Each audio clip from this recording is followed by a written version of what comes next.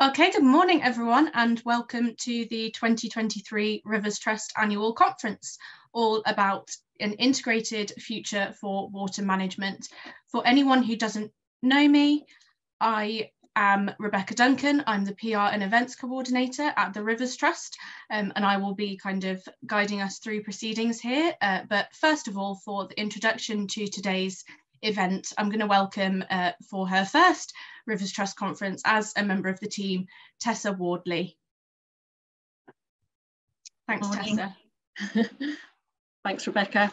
Hi, as Rebecca said, this is my first Rivers Trust annual conference. Very exciting day for me. I joined the Rivers Trust just a couple of months ago and really enjoying everything that's going on at the moment.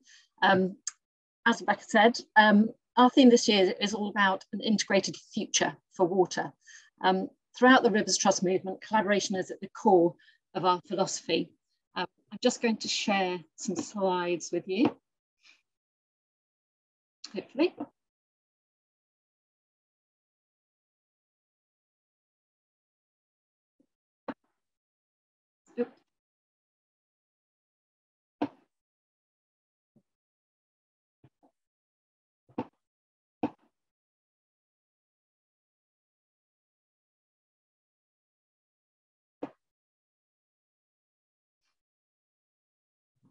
So some of you may have heard something about the wisdom of crowds. This is a theory that says that a diverse collection of independent individuals make certain types of decisions and predictions better than a single member of the group.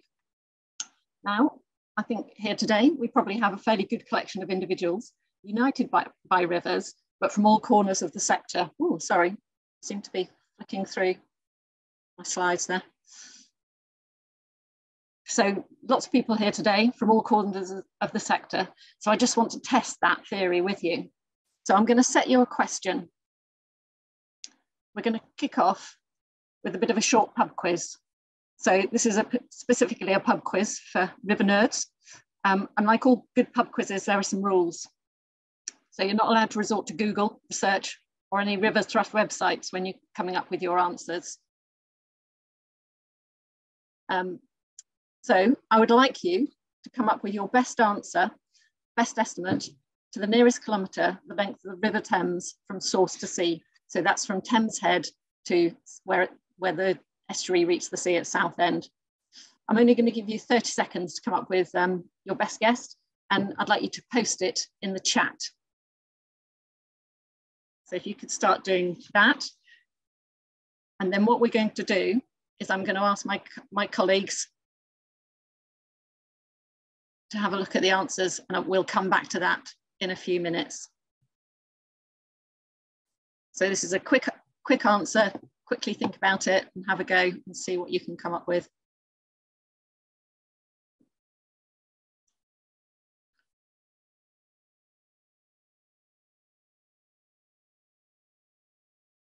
So while we finish off with that, I just want to talk a bit about the position we find ourselves in. So we seem to find ourselves in a unique moment where the state of our rivers is one of the most prominent environmental topics of the day. It finds itself right at the centre of the media and political agenda as we come up to local elections. Just yesterday, in fact today, Labour have submitted a motion in Parliament putting forward their private members' water sewage bill. And just yesterday, in the House of Lords, Baroness Bakewell asked a question about Ofwat's linking of water company dividend payment to environmental performance. And tomorrow, there's a debate about plastics in the water environment. Everything is very, very high profile. Already in 2023, we have had several announcements promising improvements to river health. But the key to actually delivering on these promises is working together and taking a joined up approach to water management by all stakeholders across the whole landscape. Over the next 2 days, we've got a fantastic agenda. And today we're kicking off with a number of topics that will hopefully start to whet your appetite about our future in integrated water management. It's a reasonably light-hearted but informative collection of events. And we've got some really inspirational and varied speakers.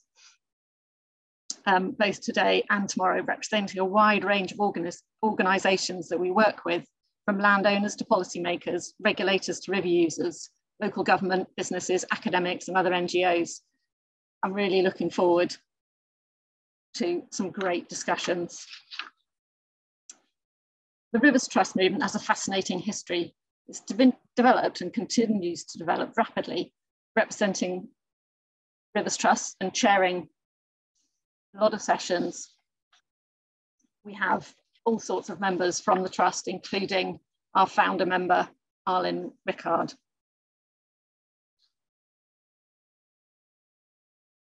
So I'm just going to turn to our number crunchers and see if we have got some answers coming in from the chat.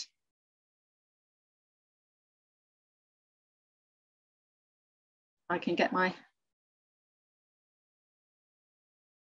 well, I don't think we've quite got any numbers in yet, so I'll keep telling you about our day. So we've got lots of individuals throughout the day from a number of backgrounds, and our very first session, which I'll be passing to you on quite shortly, is being chaired by Arlene Rickard. He's the founder of the Rivers Trust, an OBE, and he has a wealth of knowledge and information and history around the Rivers Trust, so he'll be fascinating to hear talking to a number of other stakeholders. I'm also going to be chairing a couple of sessions, and I come right at the other end of the scale, so I've only recently joined the Rivers Trust, but you know, I come as a new enthusiastic member to the movement, and I was attracted to the Rivers Trust by the fantastic can-do, collaborative, solutions-based approach to protecting and enhancing our rivers. We also have everyone in between representing our rivers. So number crunchers have come in with an answer. So how long is the Rivers Thames? Well, the answers, you might be expecting me to come up with a winner, but what we have in the answers is a huge range. So the range came between 200 and 500 kilometres long. So that's a big range, but the answer came in at just around 300 kilometres. Now the actual distance is 250 kilometres, sorry, 346 kilometres, and the answer came in at 310 kilometres. So that's really quite accurate. That's within a 10% error. And this is kind of indicative of the point we're trying to make. The best outcomes appear when we work together. And this is embedded in the philosophy of the Rivers Trust movement. We bring people together, we work in partnership, we find the best solutions we can to make tangible improvements in our river catchments. So this is kind of encapsulated by this quote by Kevin Kelly, who is the founder of Wired magazine and a conservationist. Nobody is as smart as everybody. And I think that's something that it's worth remembering as we go about our work. I want you throughout the programme today to think about taking part. Oh, sorry, I seem to be flicking through the slides. Cooperating and collaborating. I'd like you to contribute to chats, make your voice heard, recognise that your answers might not always be the right answers, but combined with other people in the room, we can come up with the right answer. By listening to all the voices, we'll come up with the right answers in the end. And I think that's a really strong advocate for the work that we do in the Rivers Trust and the work that all of you do in your organisations and us all working together. Now I'd like to kick off the first event of the day. Hopefully Arlene and others are ready. So this first session will be about water-related measures in environmental land management. And as I mentioned, Arlene Rickard will be chairing the event, talking to members from DEFRA, RSPB and Bristol University. So I'll hand over to Arlene. Thank you very much indeed, Tessa. That's a great start. I remember this little bit of science, trying to guess how many sort of jelly beans in one of those large jars, and if you source a big enough crowd, the accuracy is astonishing. So that's a interesting little experiment. Well, I'm delighted to be chairing this session of the Rivers Trust's annual conference. As you've heard from Tessa, I was many years ago former CEO of the Rivers Trust and began West Country Rivers Trust itself, the very first one down here in the southwest, about nearly 30 years ago. In fact, we'll be celebrating 30 years next year and 20 years of the Rivers Trust. I also had the pleasure of chairing the catchment-based approach national support group for many years. Anyway, I'm thrilled to be able to introduce you to our panelists for our first session. So we have Rob Arden and Akela Maggi from the DEFRA Elm team. They're covering Sustainable Farming Incentive, the SFI, which you'll have heard a lot about, and particularly the landscape recovery aspect of that. Nick Peripalov, the RSPB's head of water policy, and they had some great publicity last night for some fantastic re-meandering, re-wiggling work, which is great news to get that on the national news. We had our drought situation ongoing in the southwest on the national news for our part, so not quite such an achievement. And Penny Johns, who I've had the opportunity to work with over the years, Professor Penny Johns, and I still, well, literally, I think for 25 years we've used her soil loss equation for a lot of our calculations on farm. So anyway, first I'd like to ask each of them to introduce themselves and just to say a word or two about the work that they're doing and this particular session of the conference, which is water-related measures for environmental land management. And obviously we have this kind of overall title around integrated future for water management. So I think the integration is a particular area that Rivers Trusts are very interested in. So perhaps I could start with Rob and Ali. Good morning to you both. And Rob, I'll start with you, and then Ali, you can pick up. And then, if I may, I'll move to Penny and then to Nick. Thank you, Arden, and good morning, everyone. So, yes, my name's Rob Arden. I work within DEFRA's Farming and Countryside programme. So I'm a member of the team that's responsible for designing the technical content for the Sustainable Farming Incentive and also for countryside stewardship. I'm the lead for the new water-related options, which are being made available in countryside stewardship in 2024, which were listed in the prospectus we published in January. So the scope of my work covers river restoration. So we're planning a significant expansion of the river restoration offer in countryside stewardship, and also management of agricultural land for water outcomes, for water quality, for flood mitigation, and for water resources. And so these options that I'm leading on complement the other parts of Sustainable Farming Incentive and also countryside stewardship that will be of benefit to the water environment. So, for example, the SFI soil standard, which was launched last year, and the grassland, arable and nutrient management standards, which are being launched this year. So that's it from me. I'll pass over to Al. Thanks. Great, thanks, Rob. And hi, everyone. Nice to meet you all. It's good to be here on this call today. So along with Rob, I work in the Farming and Countryside programme within DEFRA. And so Rob's already spoken about the Sustainable Farming Incentive and countryside stewardship offers that are being developed. And then there's a third one, so there's landscape recovery. So I sit within the team that kind of looks at the landscape recovery scheme, the round 1 pilots, which are kind of ongoing at the moment, and round 2 opening in the spring of this year.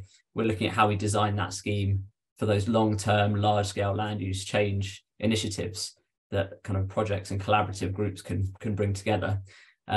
It's much less prescriptive than the other 2 offers that we've got. It's much more about projects coming together and proposing what they would like to do over the long term. So, we've got a lot of river restoration projects in this first round, and it's brilliant to see them developing. I've been up to see Lee Schofield, who was in the news the other day, Arlen, and I've been to that site, so it was quite nice to see that in the news and talk to him about kind of what they're thinking. I'm leading at the moment on kind of how we structure the discussion with projects so that we can get to that long-term implementation agreement.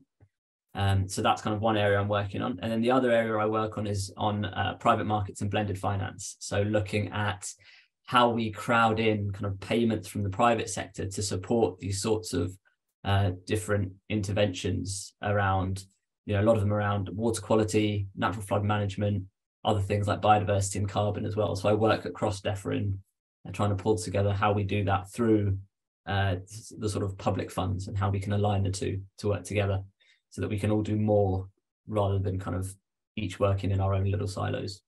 So I'll stop there and I'll pass over to, I think it's Penny. Yeah, that's great, Al. Thank you very much. Penny, over to you. Hi, everyone. I think I probably know a fair few people in the room today. I'm Penny Johns. I'm from the University of Bristol and I have a very strange title of a Professor of Biogeochemistry, but what it really means is I've been working on what causes nutrient pollution, where it comes from, what it constitutes, what it's made up of, and then how that impacts on the biota in freshwaters for about 30 years. And that's why I say I've probably come across a fair few of you on my trips, because many times the Rivers Trust have been project partners on the various research programs they do. So I think, unlike everyone else in the room, I'm not a practitioner. I'm not out there actually trying to deliver the measures or within catchments or deliver the policy and the structure behind that. I'm doing the science. And so at the moment, my big focus is actually on livestock farming in particular, and organic matter more generally within rivers.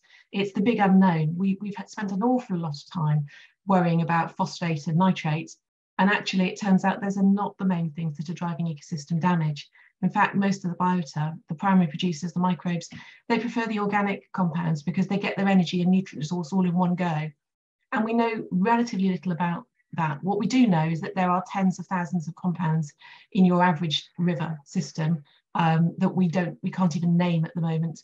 And so the project I've just started is funded by the Natural Environment Research Council, and that's called Quantum. So you'll be hearing more about that, and I'm hoping that the various Rivers Trusts will be engaging with that as we go through. So it's a £2 million programme, and in that we're going to be looking at the nutrient enrichment and the ecotoxicological and the pathogenic impacts of livestock excreta that arrive in watercourses. And I guess in the long term, what that will mean is, in terms of practitioners, we'll be looking at the DEFRA teams to be developing measures to control how farmers manage manures, various excreta within their farming systems. And in terms of the Rivers Trust, you'll be looking at trying to develop and apply measures which will prevent those excreta arriving in the watercourse in the first place. The other thing I suppose I ought to say is I chaired the DEFRA Water Expert Advisory Group that set the targets. We didn't set them, we advised on the targets, DEFRA set them. It's like one of those, the separations between civil service and MPs, isn't it? So we provided the advice, and so I chaired that expert group, and I also sat on the biodiversity targets expert group as well. So that's just to give you a little bit of context to where I'm coming from. So over to Nick, I think. Thanks, Penny. Yes, Nick, over to you. Fab, yeah, thanks so much, and lovely to meet everyone. So I'm Nick Peripolov. I'm RSPB's Senior Policy Advisor working on water. I should say most of my role looks at the non-ag stuff, but clearly agriculture is so important to water management that it's important to have some overview of what's happening in this space as well. So with that hat on, I thought I'd kick off just with some very initial observations of kind of where we are with ELMS in our kind of wider work program. So RSPB are obviously strong supporters of the principle of ELMS. As we're moving into kind of the more detailed delivery, we're in this kind of a bit of an odd interregnum at the moment, aren't we, where we have some detail, but maybe not the full suite to really understand kind of what the impact on the water environment will be. So I think my comments today are sort of understood within that lens that we're broadly supportive, and we're keen to work through the detail to really understand kind of how we can target actions under ELMS towards water improvement, because it will be a key policy lever in terms of restoring the health of our waterways. I suppose just two quick observations, if I could, just on current state of play. I think in terms of the schemes themselves, and particularly with respect to SFI, as Rob mentioned, we have seen some watery stuff coming through, which is positive. So the soil management and now the nutrient management and the pesticides bit of the pest management standards will be relevant to water management. I think it's fair to say that they're fairly limited in scope, and there are more coming forward in 2024, I understand, on buffers for watercourses and stuff. So interested to kind of carry on the discussion as more details are made available. I think specific kind of areas it might be interesting to consider for growth would be more on water resources. So there seems to be a lot of bias on water quality, but resources is going to need to be an important part of the conversation, I think, going forward. Likewise, I think when we come to uplands, the uplands offer at the moment on moorlands is the only one I think that I've spotted in the SFI at least. And again, that stand at the moment is kind of at the introductory level, so there's not much on specific actions there. So hard to know exactly what improvements we'll see coming through there. And there's of course the perennial issue of is there enough money to drive these options, and how do we get from the menu of options to the environmental outcomes that we're looking to see. So yeah, that's on the schemes themselves. Just quickly, I thought I could add just where ELM sits within the wider policy framework. And this is kind of more my day-to-day. I look a lot more at what's happening in respect of water companies and nutrients and those kinds of issues. And here, I think there's a bit of an inconsistency emerging that would be great to discuss today, I think, because particularly when we talk about the landscape recovery schemes, which I agree, I think one of the most interesting and exciting kind of arms that we have.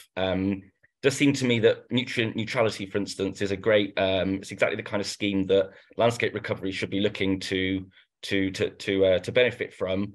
However, then we see the LURB amendment coming in and actually eating up a lot of that nutrient reduction with kind of blunt tool of infrastructure upgrades.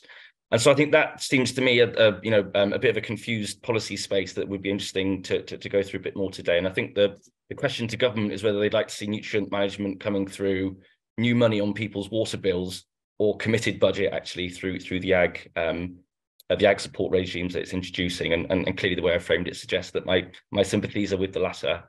So yeah, 2 high-level observations just to get us going, but really looking forward to the discussion today. Thank you. That's really helpful, Nick. Thanks.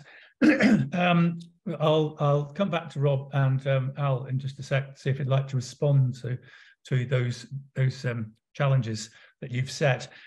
Just sort of looking at the format, we have until 11, and we're going to just kind of knock these ideas around between us a little bit for the first session, and then for the last 15 minutes, we'll be looking to address questions from our audience, which I'd ask them please to submit through the Q&A function rather than the chat function. So if you have questions you'd like to put to the panel or some key points, please submit them through the Q&A, and then we'll start picking those up during that last 15 minutes. There are some interesting questions already on there, and 1 or 2 I know in the chat. So Rob and Al, would you like to just come back to Nick on these sort of issues around development of these themes around water and the sort of integration of some of these programs?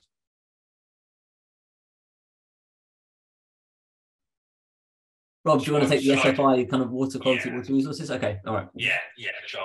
I'll sort of kick off on that. So yes, thanks, Nick. So at the moment, we launched SFI last year. With a sort of limited offer, sort of focused on soils, because sort of good soil management is the basis of so many of our environmental outcomes, sort of including outcomes for water. We've had just over 3,000 applications. There's a sort of significant expansion this year, including some new standards which are sort of highly relevant to water. So not just the integrated pest management and the nutrient management, but also the arable and improved grassland and low input grassland standards. So we're expected there's a lot more basically coming into SFI sort of this year. The way we're thinking about it though is we have the SFI offer, but we also have the countryside stewardship offer, which countryside stewardship is our sort of primary agri-environment scheme. We've got sort of over 30,000 sort of farmers in it at the moment. It's really in the countryside stewardship space that that's where I'm sort of personally working, and where we're, you know, looking to sort of significantly expand our water offer, you know, obviously including river restoration. There's a pretty, you know, there's a fairly limited river restoration offer in countryside stewardship at the moment. We have an option called Making Space for Water. We're doing work to increase the accessibility of that option. That option is about incentivizing sort of active river channel movement. But we're also introducing sort of new options for the management of riparian habitat, and also for connecting river and floodplain habitats. And we're also sort of looking at where countryside stewardship can be, the scope can be widened for both water quality. We've obviously got buffer options within countryside stewardship at the moment, and coming into the sustainable farming incentive, we're looking to introduce a new option called 3D buffers, which is specifically targeted at water quality, but obviously would have benefits for flood mitigation and water resources as well. And just sort of picking up on Nick's point about sort of water resources, we're designing 2 new options with a bit of a focus on water resources and flood mitigation, one for a grassland situation and one for an arable situation, to hold more water sort of back in the catchment and sort of recharge aquifers. So I think as a totality, let's not think about sort of SFI and countryside stewardship in sort of isolation to each other. You know, a farmer can be in both. Obviously, they can't be paid to do the same thing in sort of both schemes, but they are designed to work together. And then obviously we have landscape recovery sort of on top of that, which hopefully is a good segue to our. It's a very smooth segue. Yeah, so Nick, I think your point's really interesting. So the landscape recovery schemes, the projects at the moment that are in train, have been given these pots of project development funding. So they have, you know, kind of up to 2 years to look at what is available to them in terms of what actions they would like to take, costing those actions, and then what kind of markets there are that they can access to kind of bring in some private money. So, for example, you were saying nutrient neutrality. The potential for nutrient neutrality to kind of put some money towards these projects, for us, it's still a question in terms of the scale of that, and also the geographic disparity. So we know that some of these markets might not be prevalent across the country in a uniform way. There might be kind of specific areas where nutrient neutrality payments from water companies or other areas, developers, might make sense. But then there's other areas where actually that demand isn't there. And so it might have to come from public support. So I think when you were saying, kind of, you were talking about, should it come via kind of bills and payments from water companies or others, or agricultural support system? I don't think it's necessarily one or the other. It could be a mix depending on the geography of the projects and kind of where they're looking at and what work they're doing within the catchments. And for us, that's kind of still something we're trying to look at the moment. We're trying to understand kind of how the projects look at that and how they're able to secure some of that money. And that's similar to some kind of biodiversity net gain is in a similar state.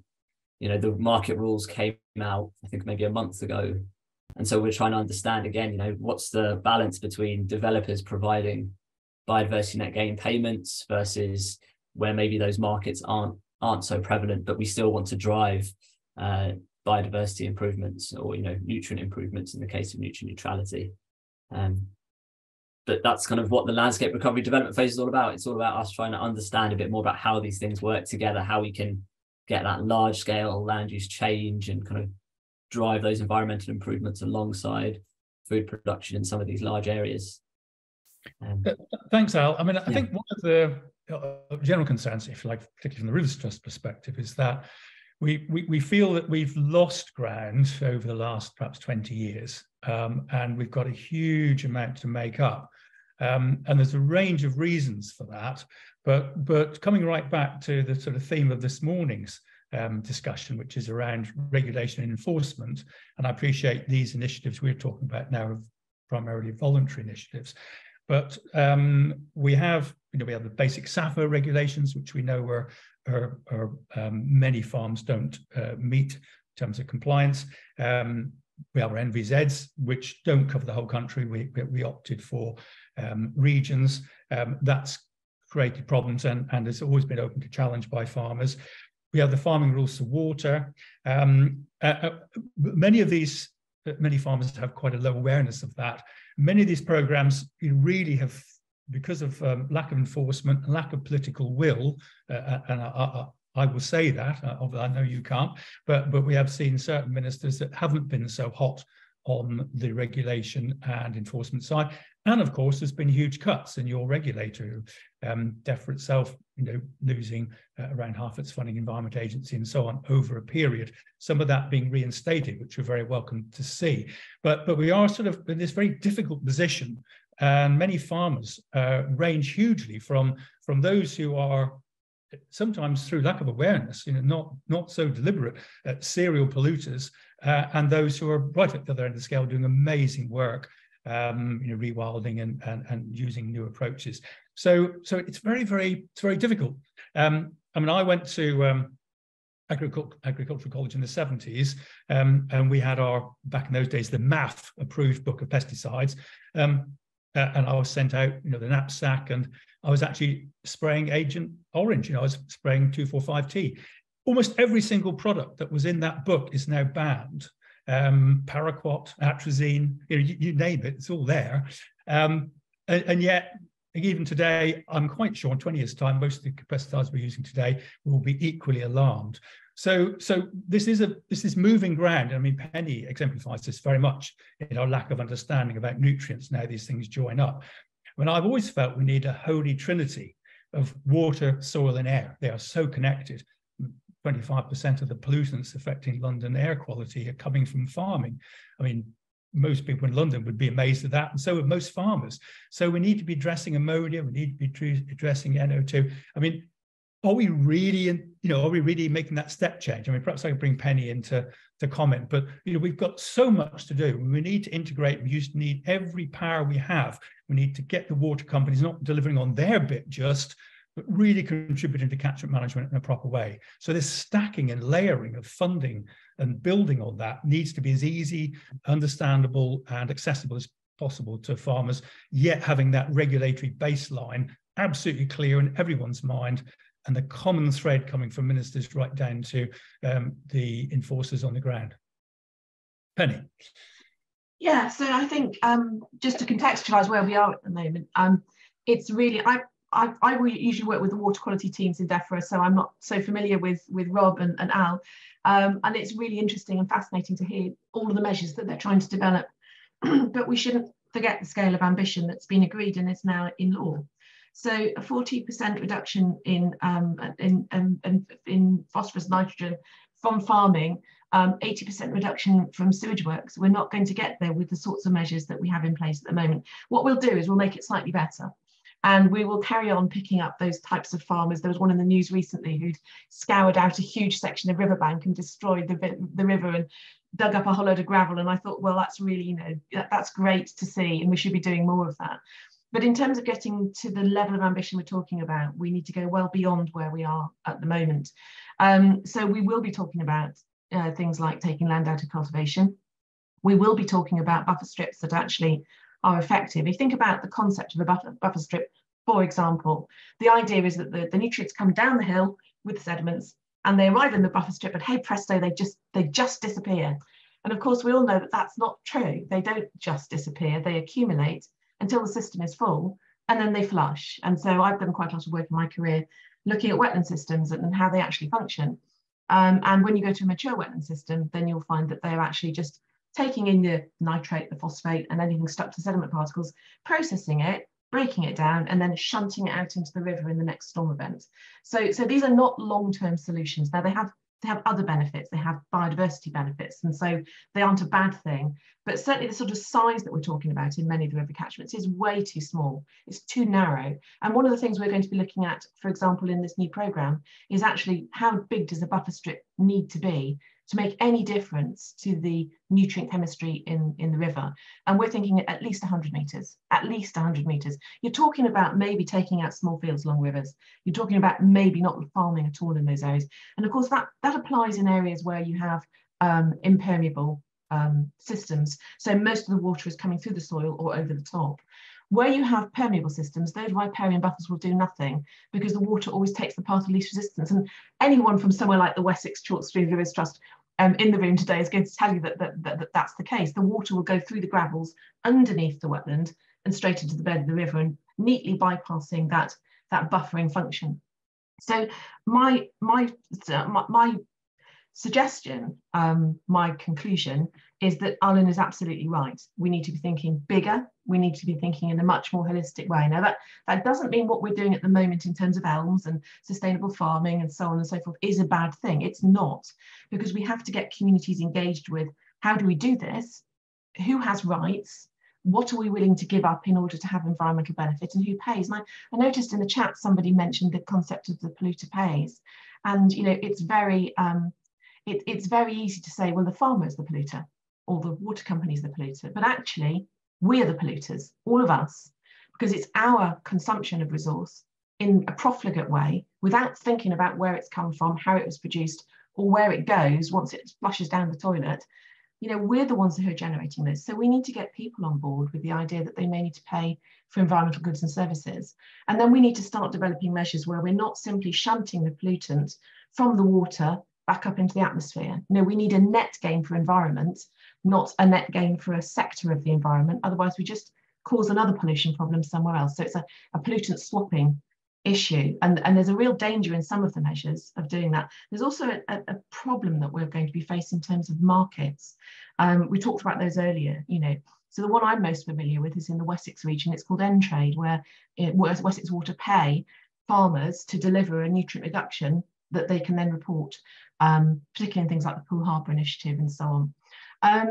And in reality, now you're asking the water companies to reduce by 80% their phosphorus loading. We did try to get nitrogen, by the way. We gave very clear advice that wastewater needs to reduce its nitrogen loading as well, and they wouldn't accept our advice. So it's very clear in the documents if you want to know about it. We should be reducing the nitrogen as well.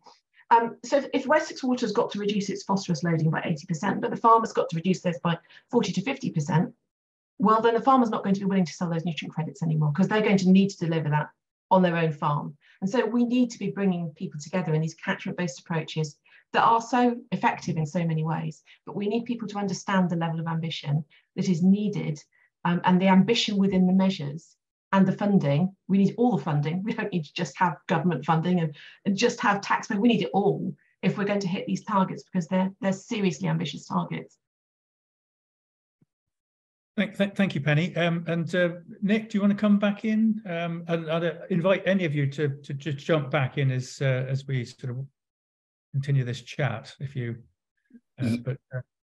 Yeah, lots of great stuff in there, and you know, I strongly support the solution that Penny's chucked out for us, which is it's that missing middle, isn't it? We need that catchment level implementation, not just planning. We actually need someone to deliver at the catchment level as well, and it kind of speaks to this wider issue. I think that we've got no shortage of targets and initiatives, but the two just don't really speak to each other in any meaningful way that I can tell, and it's actually very difficult to take stock of the suite of, you know, all the different things that you're trying to do in ELMS and Rob, as you've said, beyond the SFI and in CS as well. But how do we take all of those and actually get to the targets such that they are? And I'd add, how do we get there absent an overall target for the health of the waterways, which at the moment we kind of stand to lose, don't we, in 2027? So yeah, I think that's another kind of piece of the puzzle that I think is worth bringing into the discussion. Just to add to Arlen, your observations, I think one way I like to think of the interaction between regulation and markets, I actually see it as potentially, I mean, sometimes the discussion, maybe not today, but in other fora, is it's one or the other. And actually it's much more interesting to consider how can the two support each other. And I think, particularly when we talk about cross-compliance, So again, something we're losing in the move away from basic payments into ELMS. But actually these private schemes, I think, are an interesting new hook to say, let's see your regulatory compliance as a condition on entry into the market-based schemes as well. So actually can see a world in which, yeah, the regulation and the markets come to complement and kind of mutually support each other. And Penny, the point you've raised about funding, I think, is really the, you know, no one likes to talk about money too much, but it really is the be all and end all, isn't it? And I'd just chuck out there that, again, if you look at the pots of money which are available and their sizes relative to what they're trying to achieve, it's difficult looking at the suite of those to say that we've got the right money in the right places for the right measures. And just as a case in point, I think we've got a session coming up on sewage later on, which I'm really looking forward to. But that was a public policy issue which was elevated as kind of first order. And then all of a sudden, there's the best part of 60 billion quid which has been committed, right? That's about 2 billion a year until the problem is solved to the satisfaction of the government, at least, if not everyone else. So that's 2 billion a year just for sewerage. With ELMS, we're talking about just shy of 3 billion for the whole basket of environmental goods that we're trying to achieve. And water is only a part of that, is worth remembering. And then we look across other levers and we've kind of got a few pots here and there. But I think that stark contrast there really sets out the point that Penny made so well, which is, are we putting the right levels of commitment in the right places? And again, going back to, I think, the answer of, we have these siloed policy drivers and they're all actually trying to do the same stuff. So why is it that the water companies can't do more of what they need to do through land use change, particularly where it's the cheaper and it's the quicker often and the more accessible interventions and so on? And yeah, how do we get farmers trading credits, taking the totality of nutrient reduction that we need, not just their little patch of it as assessed bottom up? So yeah, totally agree with a lot of the sentiments expressed today. Thanks very much, Nick. Well, I'll just come back to Rob and Al, and then we'll go into the Q&A sort of session and pick up some of those which have appeared. Obviously, very difficult for you guys. I mean, I was on the stakeholder group, the early stakeholder group for ELM, and I've also joined in some of the more recent discussions around the new measures, as you say, 3D buffers, the surface and groundwater measures, and the river and stream floodplains discussion. Appreciate you won't be able to say too much about that now, but you know that development's really very welcome. And everyone I've worked with, you know, has been working hard and very dedicated. We need to help you really get this delivered. And I think, as Nick made the point, I mean, you know, our only 14% of our rivers at good ecological status in England, and none meeting chemical status. You know, somebody's asking about that in the chat. It is a serious position. We have a 25-year plan. Now, you know, not so many years left now to deliver that. And that 3 billion that Nick alluded to, or thereabouts, is our best hope. So if we can deploy that in the most efficient, effective way and bring that land use change that we need, those interventions that we need, you know, this is terribly important. But equally, you know, building on the sort of classic pyramid of regulation at the bottom, and then incentives stacking up, each supporting another to a sort of a pinnacle where you have voluntary measures, bringing in people and really testing how far you can go into the pure rewilding, if you like. Anyway, perhaps just final comment on that, Rob, Al. I appreciate landscape recovery's got opportunities to do a lot of this, so that's quite exciting, and I hope you kind of keep an open mind on that. And then we'll go to the Q&A. A chance for you guys to come back on us.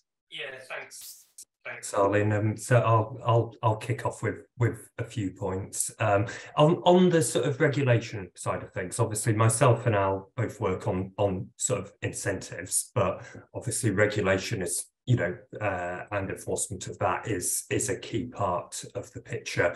Obviously, there are the farming rules for water, which are designed to sort of set the minimum requirements.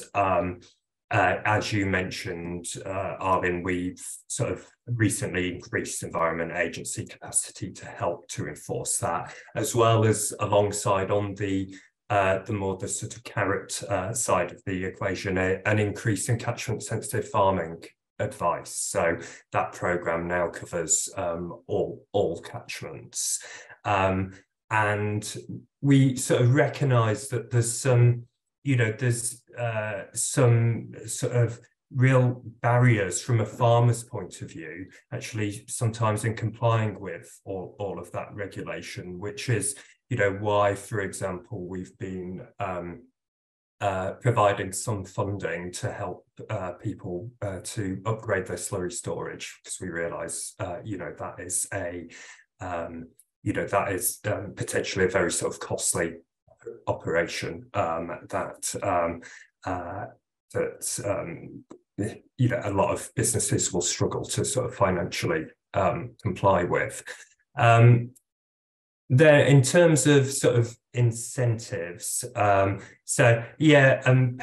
I sort of totally agree with your point that that ideally what we want to be doing is from an environmental outcomes point of view is more ambitious land use change, and we're sort of designing the schemes so there's a variety of offers for creation or restoration of semi-natural habitat, which will have sort of beneficial outcomes for water as well as biodiversity.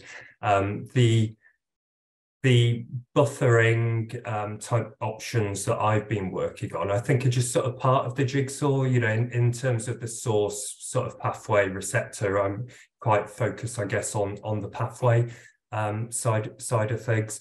Obviously, we need to balance, a variety of sort of considerations, including, obviously, we have a responsibility under the Agriculture Act for the food duty. So one thing we need to do for all of our schemes is do assessment of sort of impact on food production as such. But we're designing a wide offer, so and crucially, I think an offer that we do a lot of work with NGOs such as the River Trust, but also with farmers and other land managers, because we want to make sure that what we design are things that they're feasible for farmers to do, and it's attractive for them to take them up as well.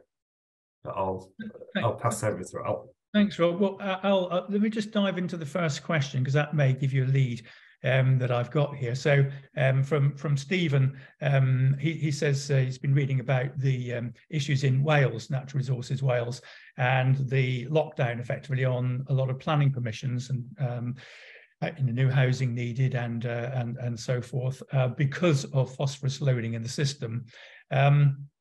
I mean, how would you see dealing with this? This is also becoming an issue in England as well.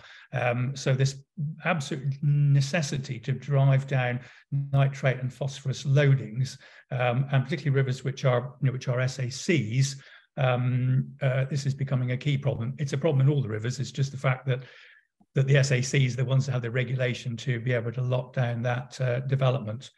But obviously on the landscape recovery, we're not going to be able to see that everywhere. So how would you see this being picked up? So I can't speak for Wales and kind of how they're doing. DEFRA's, our remit is very much England based, but like you say, these issues are starting to impact in England as well. This comes back to kind of Penny's question, right? What's the conversation around what balance are we willing to go through for environmental benefits? Are we willing to stop these housing development pressures because of the nutrient and kind of phosphate loading that we're seeing they're doing in Wales and in England as well? And I think we're starting to see the argument kind of move in that direction, where actually, no, it is about environment is taking a priority at the moment.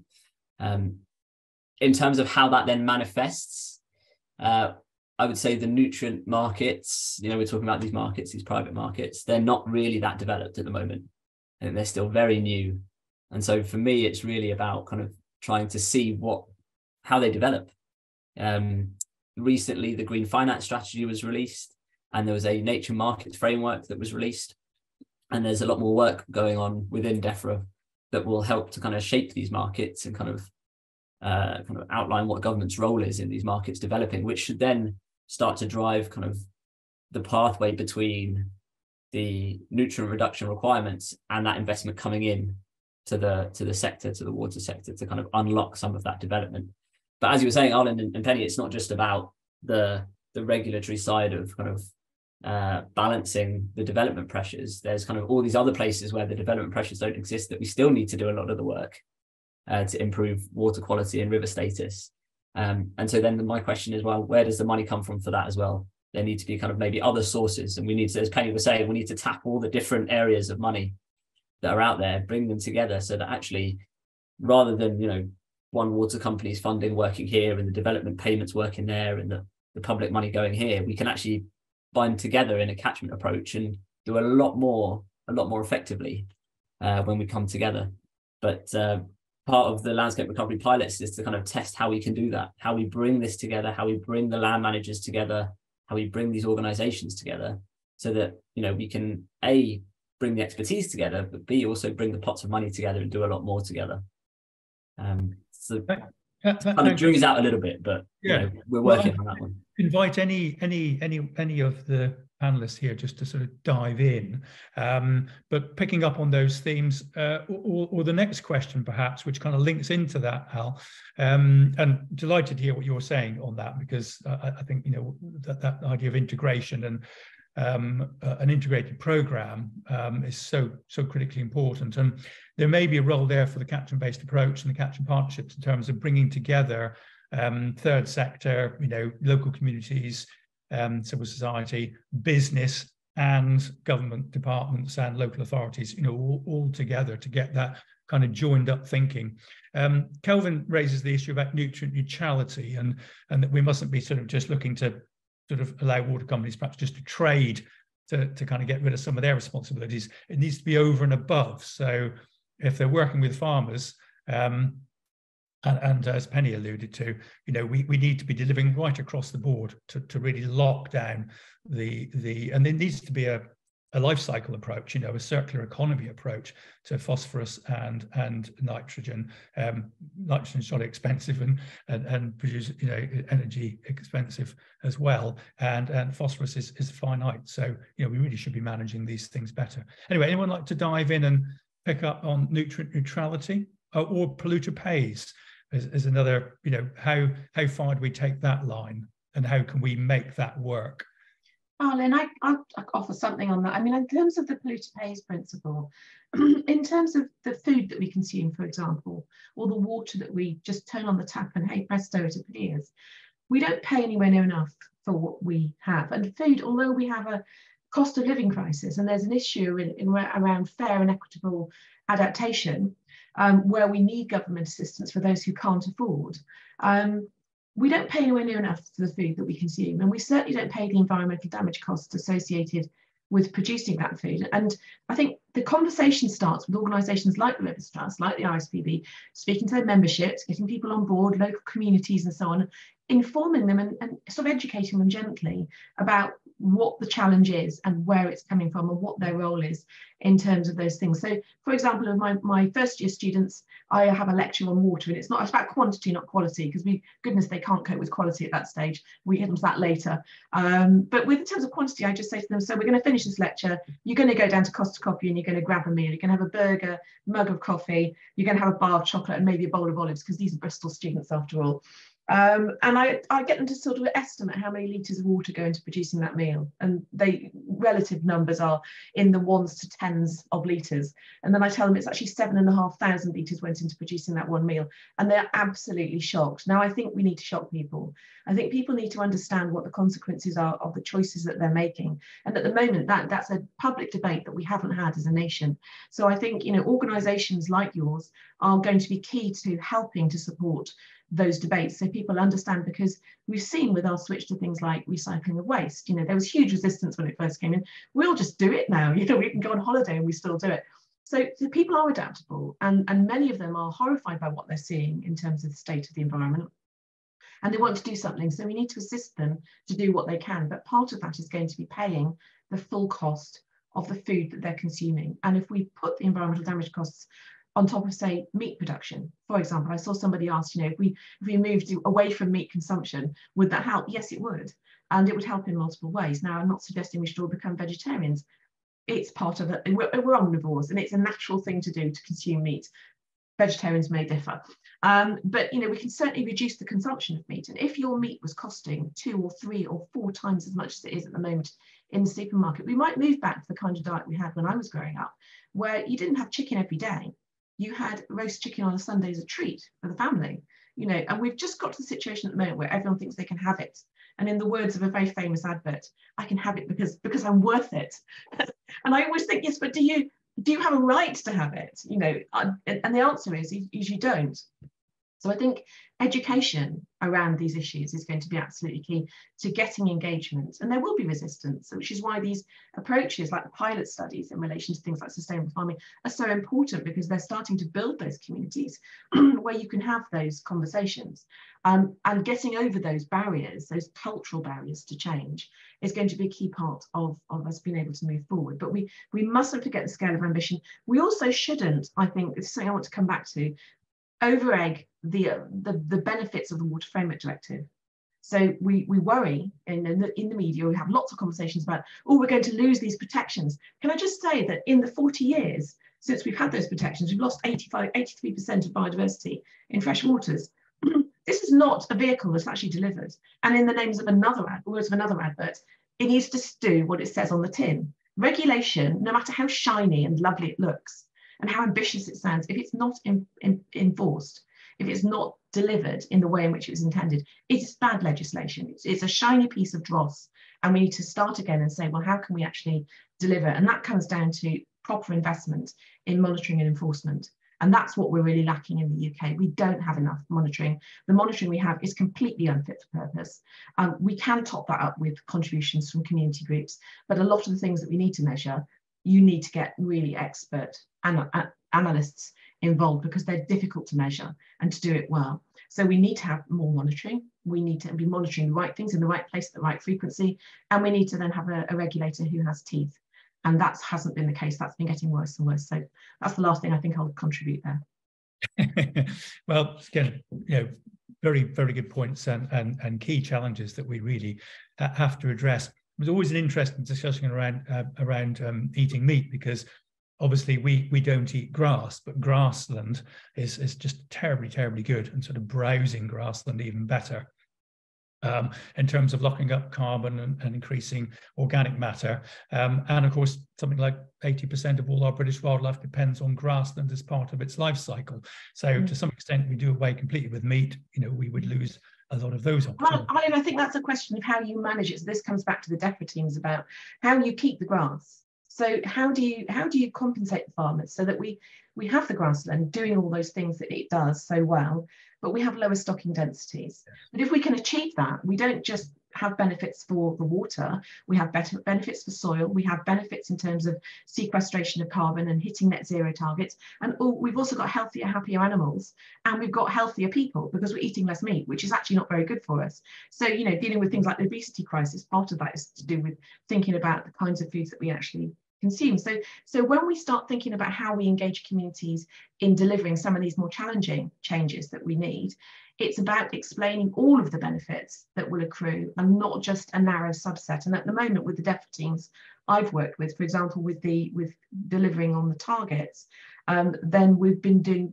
doing cost benefit analysis, but it's very narrowly constrained, and none of these other benefits that would accrue are actually added into the mix. And when you start adding in the other benefits, suddenly the benefits hugely outweigh the costs, and it becomes something that you want to do because you're going to hit multiple targets. So that's the way we should be going. Holistic.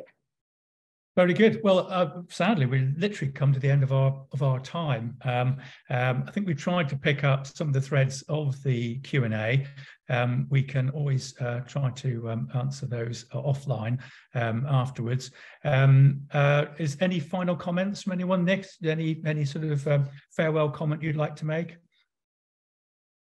No, just to say thanks very much for inviting us along today, and yeah, really interesting discussion. Really great to take part, and I'm really keen to see how it progresses as we learn more about ELMS and how it's going to operate. So yeah, thank you very much. Thanks, Nick. Well, thank you, very great thank you to all my panelists and Rob and Al particularly, for us challenging you. We wish you every success in rolling out the ELMS programme, the SFI, landscape recovery, and the integration with all the other work we're doing. And I can assure you that Rivers Trust and catchment partnerships will be there rooting for you. And if we can help in any way in spreading the message, getting it out to the farmers, bringing everyone on board, we'll be there for you. So thank you all to the panelists. I know everyone watching will have appreciated your contributions. Thank you all, and I'm going to hand back either to Mark directly or to Becca. Thank you.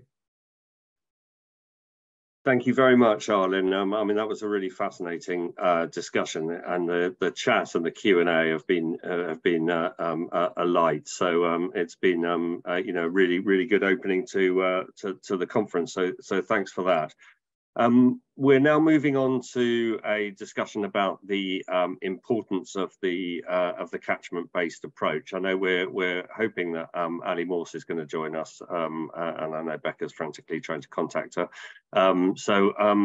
What I'm going to do is just make a few introductory remarks, and then I'll turn to my fellow panelists, which will hopefully involve Ali, to introduce themselves and to say a few words, and then we can open it up for discussion. But really, the catchment-based approach is something really that's always been at the heart of the Rivers Trust. The Rivers Trust has always been founded on river catchments. It's absolutely clear that the river is an outcome of the catchment area that drains into it. And the catchment-based approach is now 10 years old. It was formed by Richard Benyon as an attempt to try and address the failure to implement the Water Framework Directive. And it's an odd name. It's always struck me as an odd name because it sounds like a kind of philosophy rather than a thing. But actually, it's really about people and organisations working together, and it involves 105 catchment partnerships throughout England, covering the whole of England, and an immense amount of knowledge and social capital has really been built up over the last 10 years. Arlen has always used the phrase that the catchment-based approach is about people ganging up on the problem rather than on each other, and also that it's a coalition of the willing. And I think those are really good descriptions. Everyone's welcome. There are no barriers to entry, and it's really about people getting together at a local scale to look at the problems in their catchment area and to look at how they can work together on solutions. The Rivers Trust does chair the National Support Group and hosts about 70% or so of the partnerships at a local level. But it really is a partnership approach, and the Wildlife Trusts have been really kind of really key to supporting this, along with lots of other NGOs, but also DEFRA and the Environment Agency, and the NFU and WWF and lots of other organisations have been involved in the catchment-based approach. At a national scale, we've developed a really brilliant data package which has got more than 200 layers which show what's going on in every catchment, and we have a number of working groups like agriculture working group, urban governance. You're going to hear from Peter, who chairs the urban working group. And really, the partnerships are about writing plans at a local level, and the catchment plans actually go into the river basin management plans, and also about working together to deliver stuff at a local level. And the catchment-based approach generates more than double the funding that it gets from government, from non-government sources. So it's really good value for money. We don't get much money. Each partnership gets a maximum of £15,000 to do a pretty complex job. Some get only £7,500 a year to do, as I say, what is really a difficult job, and a lot of that gets eaten up in hiring venues and providing refreshments and biscuits for people who volunteer their time. I think we're at a kind of crossroads with it. It feels like, the Secretary of State talked about the importance of a catchment-based approach when she was launching the plan for water lately, just recently. So that feels very positive, and we've been asked to submit a business case to DEFRA for more funding. So we're busily working away on that, and also trying to make the case for more funding for our catchment systems thinking cooperative, which is really a drive to improve the amount of data that's available so that we can have much greater resolution of understanding of what the problems are, and how we can build, then we can build consensus in those partnerships. So hopefully we'll be successful in that, and it'll be really interesting to hear people's thoughts about CABA. So I'm going to ask each speaker, and I'm delighted that Ali's managed to join us, probably hot foot from another meeting. So I'm going to ask each speaker to introduce themselves in the order of Ali, and then Peter and Jesse. And if you could just introduce yourself and where you come from, but also to talk about your experience of CABA and your thoughts about its future, that would be really helpful. I'd ask you to avoid acronyms. We've had a few comments in the chat about acronyms, and so if we can all try and spell out all these acronyms, that would be very helpful. And if I could ask the audience to put any questions in the Q&A and try and keep them focused on the topic, and any chat in the chat. So Ali, without further ado, I'll hand over to you, and I'd be really interested to hear your reflections. Thank you, Mark, and good morning, everyone. I thought that in thinking about the catchment-based approach and where it's come to, it would be really useful to start with where it came from. And as you mentioned, Mark, it had its roots in the Water Framework Directive, so the EU directive that gave us the structure of how we consider the health of our water environment and how we plan to improve it. And the catchment-based approach was England's policy response to some of the requirements in the directive that talked about things like stakeholder involvement, talked about local decision making, public participation. And at the time, it was a sort of unique way of dealing with those requirements. But looking back now, it's hard to think of a better way that we could have dealt with that. These catchment partnerships that have been established across England provide that basis for that local stakeholder engagement, that local decision making. So it's a really positive response to the requirements of the directive. And the idea that it's at a catchment scale, I think, is key to that, because we understand the catchment as being the sort of natural geography at which we should consider the health of the water environment. So we saw catchment partnerships establishing across the country with the support of DEFRA and the Environment Agency. And it's that local collaboration that I think has been really positive in my experience of catchment partnerships. So when CABA first started out, I was based within the Wildlife Trust, and I was involved in helping to set up one of the catchment partnerships that we co-hosted along with our local Rivers Trust.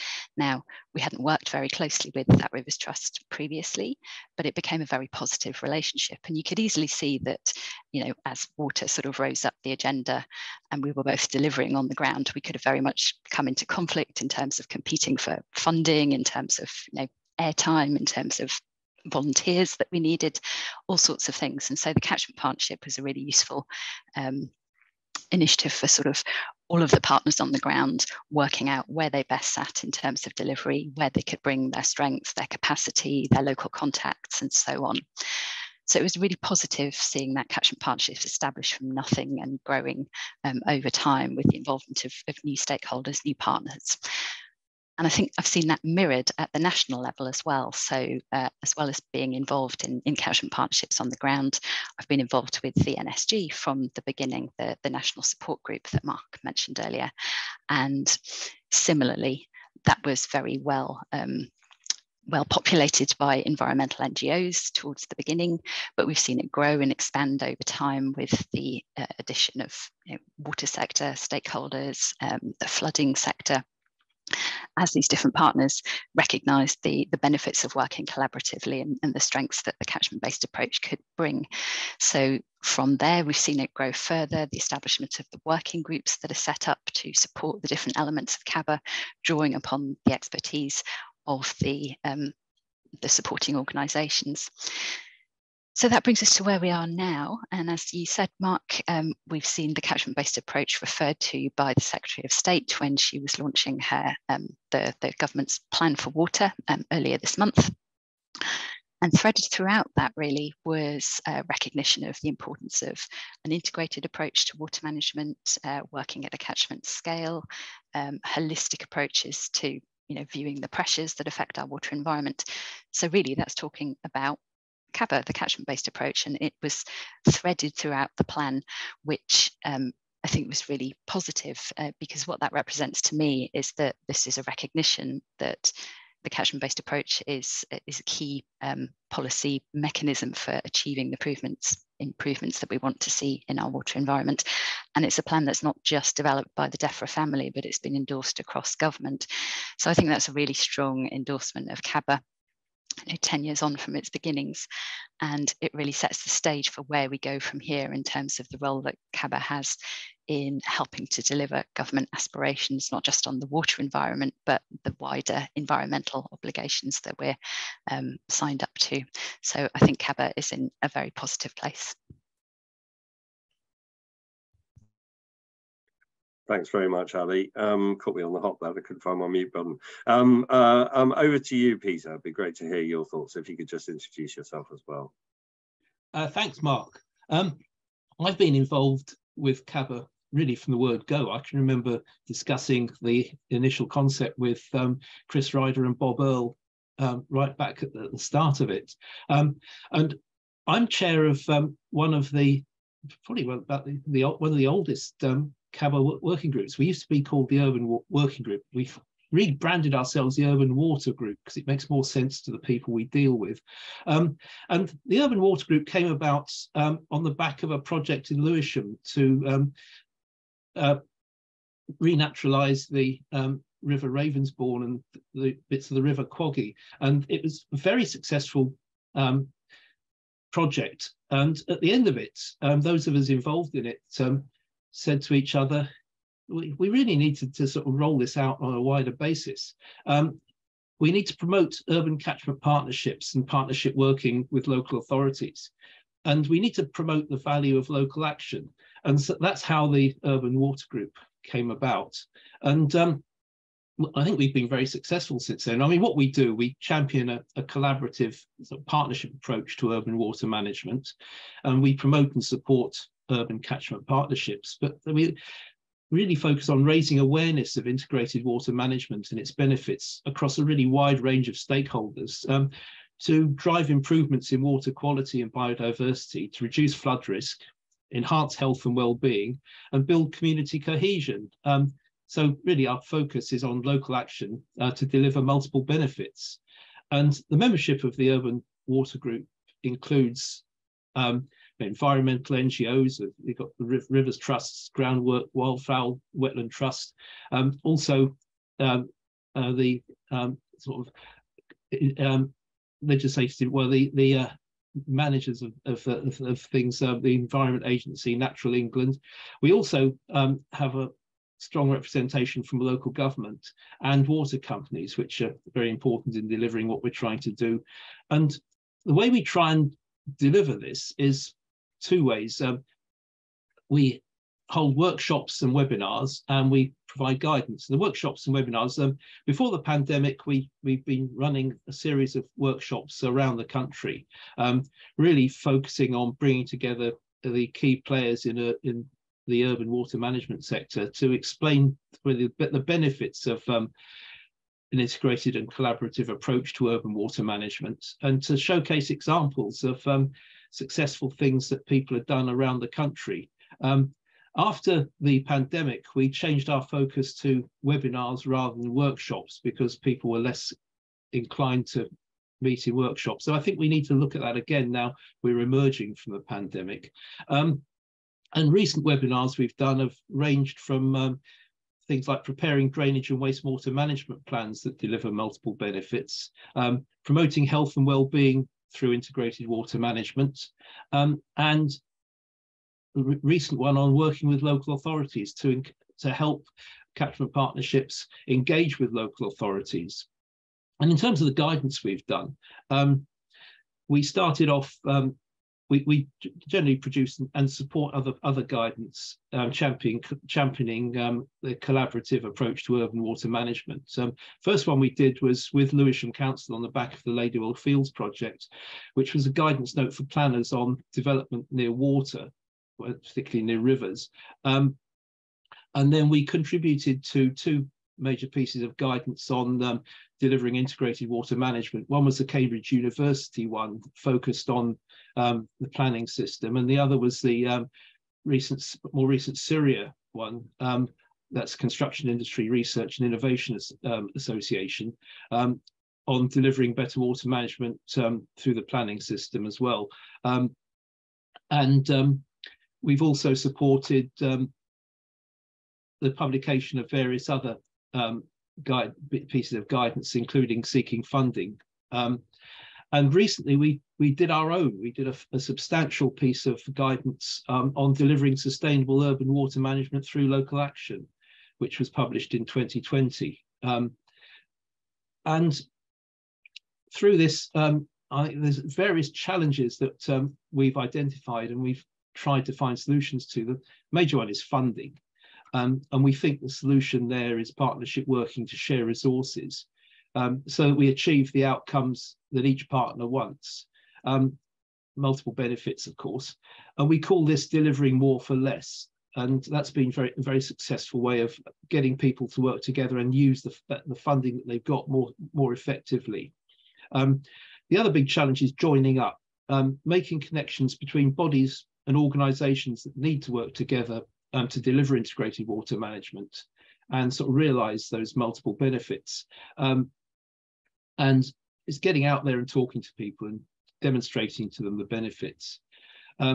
Silo working's been another real challenge we've come up against. We need to break down the walls between different organisations, and particularly the walls between different parts of the same organisation. We keep coming across this with local authorities.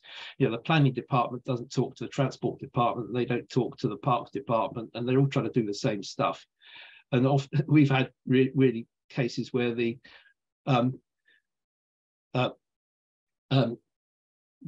sort of transport people, the roads people, have dug up the suds which have been put in by the water management people, and you bang your head on the wall sometimes. But breaking down those silos, and also overcoming institutional thinking. I mean, it's persuading organisations to think outside the box and look critically at their sort of traditional ways of managing water and see if there are better ways of doing it.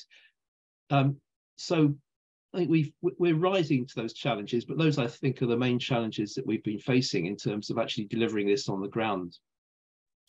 Thanks very much, Peter. Just while you're live, a couple of questions have come in, one in the questions, one in the chat, about the availability of those documents you mentioned. I presume they'll be available on the catchment-based approach website, is that right? Yes, if you go on the working groups part of the catchment-based approach website, there's links to all of those guidance documents. There's a page on them and they're all readily available through those links. Brilliant. Thanks very much, Peter. We'll come back to you in a minute. Jessie, be interesting to hear your reflections. Thank you, and nice to see you all today. My name's Jessie. In the past, I hosted 2 CABA catchment partnerships, one for the Cam Ely Ouse area and the other for the Wensum area. I'm now project management office lead for the Rivers Trust, and as part of that, managing the National Catchment Systems Thinking cooperative project that Mark mentioned earlier, trying to integrate citizen science with water company and regulatory information. So just a few reflections from my end, reflections from hosting partnerships. It's really crucial to fund officers in the dedicated support roles full time to join up partnership working, and also they play a key part in finding more delivery funding as a return on public investment. Then for more opportunities to fund regional and national scale approaches, we really need strong and dedicated coordination to be able to deliver that. And then the third reflection was, it's important to find a variety of forums and engagement outreach opportunities. Different forums work for different people and partners, and we still haven't brought everyone we need to into the conversations at the local, across sectors and regional and national scales. So there's still a lot more people to bring in to this. Some reflections from joining a national CABA water governance group last year was that we are really missing opportunities at the moment at the current rate to realise the connected environmental outcomes that we want to see. So we need dedicated groups to tackle those issues, but also to listen to the outcomes coming up from the existing partnerships and group working. And then finally, I just wanted to reflect on the global experience. We are not the only people trying to do this. So the EU Water Co-Governance project that took place over 5 years also found across a number of countries throughout Europe that the catchment officer, the role and support funding to partnerships, how critical that was for long-term success. But also the US example of the Chesapeake Monitoring Cooperative has informed our national catchment systems thinking cooperative project. We also took that project along with CABA to the New York Water Week and heard some really interesting reflections from people across the world on integrating partnerships and data sets to be able to achieve environmental outcomes. So those are just 3 areas of reflections, but absolutely, while I've only been involved in CABA and the Rivers Trust for a few years now, it's pivotal we make this work, and finding all the sectors together in one forum and one group of forums is really, really important. Thanks very much indeed, Jessie. So, I mean, I think what we've heard is that, you know, CABA provides the potential for being a mechanism to bring together multiple sources of funding to deliver multiple benefits, and so effectively getting more for less, as Peter put it. I mean, we've really faced too many problems to solve them one at a time, and I think that's been one of our problems in the way that we've addressed things. And you can see that in the government's kind of knee-jerk reaction to the outrage about sewage, is that it's just said, right, water companies, you deal with that. And actually, you know, as we've heard from Penny in the previous session, you know, sewage is a sort of systemic failure of too much water overloading sewers. Obviously, there are elements of, you know, lack of investment, etc., and lack of enforcement over many years. So, but this is a systemic issue, and so we need a kind of a systems approach to solving it. And I mean, I think we are seeing some really welcome signs with water companies getting on board with CABA. We've seen, you know, a couple of companies actually kind of planning their WINEP, their next water industry natural environment program investment over the next 5 years, which is, you know, billions of pounds, planning those investments in partnership with catchment partnerships. And I mean, that's a really welcome development. That used to be done in a completely black box between water companies and the Environment Agency at Ofwat, and now it's being opened up to community involvement. I think, you know, that's very, very welcome. And we've seen also companies investing in growing the capacity of catchment partnerships. So, you know, I think that's really important for making sure things are locally relevant. I mean, linking back to the ELM question, I wonder if, you know, the panel, maybe particularly Ali, have got thoughts about, you know, how ELM might be applied. ELM is a sort of top-down policy devised in DEFRA that's meant to cover the whole country. You know, could the catchment-based approach be a mechanism maybe for making sure that those policies are really relevant and delivering for nature and water and climate in a local area by you know, using that knowledge of the catchment to adapt how it's applied. And I think the other question I'd like to sort of put to everyone is, you know, is there a scale above CABA? Is there a regional scale at which we need to kind of coalesce? We've talked about this missing middle, which is a regional coming together of decision makers and funders and delivery organisations. You know, do we need to create another layer above CABA to kind of bring people together at that regional scale? So Ali, perhaps could you talk about maybe the sort of how ELM might interact? Yeah, I think the ELMS challenge is a really pertinent one, because we will have a mechanism through ELMS which is voluntary, but which is touted as a key route to delivering some of the improvements we want to see in the water environment. In particular, the water targets that were set through the Environment Act. One of them focuses on agricultural pollution, and it's talking about a significant decrease in in phosphate, in nitrate, in sediment, coming from agriculture specifically. And ELMS is one of the key ways that we could look to support the achievement of that target. But it's really difficult to see how that's actually going to work on the ground, in the sense that although it's a sort of blanket target, we probably need to tailor where different measures are deployed in order to try and achieve that overarching target. So being able to support that through catchment partnerships is I think a really useful avenue going forward, and that could look like prioritising the capacity to deliver land advice to farmers in priority areas. It could also look like trying to promote particular measures in particular areas of the country, whether it's soil management or whether it's taking land out of production, and restoring semi-natural habitats.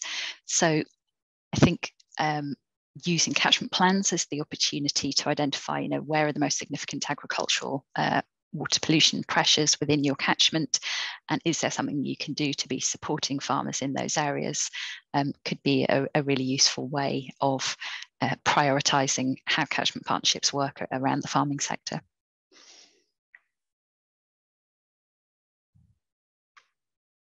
Can I chip in on the regional issue? I strongly believe that we need to bring things together at a regional level, and it needs to be part of CABA. It's not something beyond CABA. And I've been around long enough to remember regional planning authorities and the sort of regional arrangements that were in place before the coalition government came in. And I think we need to return to that, and we need to link more closely with the way the planning system operates, because this link between catchment partnerships and local planning authorities and local plans is key. And we need to join up the different plans. We need to join up catchment management plans, river-based management plans, and local plans. And that, I think, has to be done at a regional level. So we need to look for some mechanism of bringing in a regional linkage and coordination. It doesn't have to be too mechanistic and hierarchical, but there needs to be a mechanism to get all these plans, people who are writing all these plans, to talk to each other at a wider than local level. They need to be produced at the local level, and local action is absolutely key in this, but they need to be coordinated at a regional level, and we need to look hard at how we can do that. I've got various ideas, but I'm not going to promote them now, we haven't got time. But other people have got ideas too, but we need to get that linkage at regional level between what happens in terms of plans and whether they're water plans, land use plans, or whatever, and how that goes from local to regional, then back down again to local. Thank you, Pete. Jessie, yeah, over to you. I'll give you the last word, because somehow half an hour's gone flying by.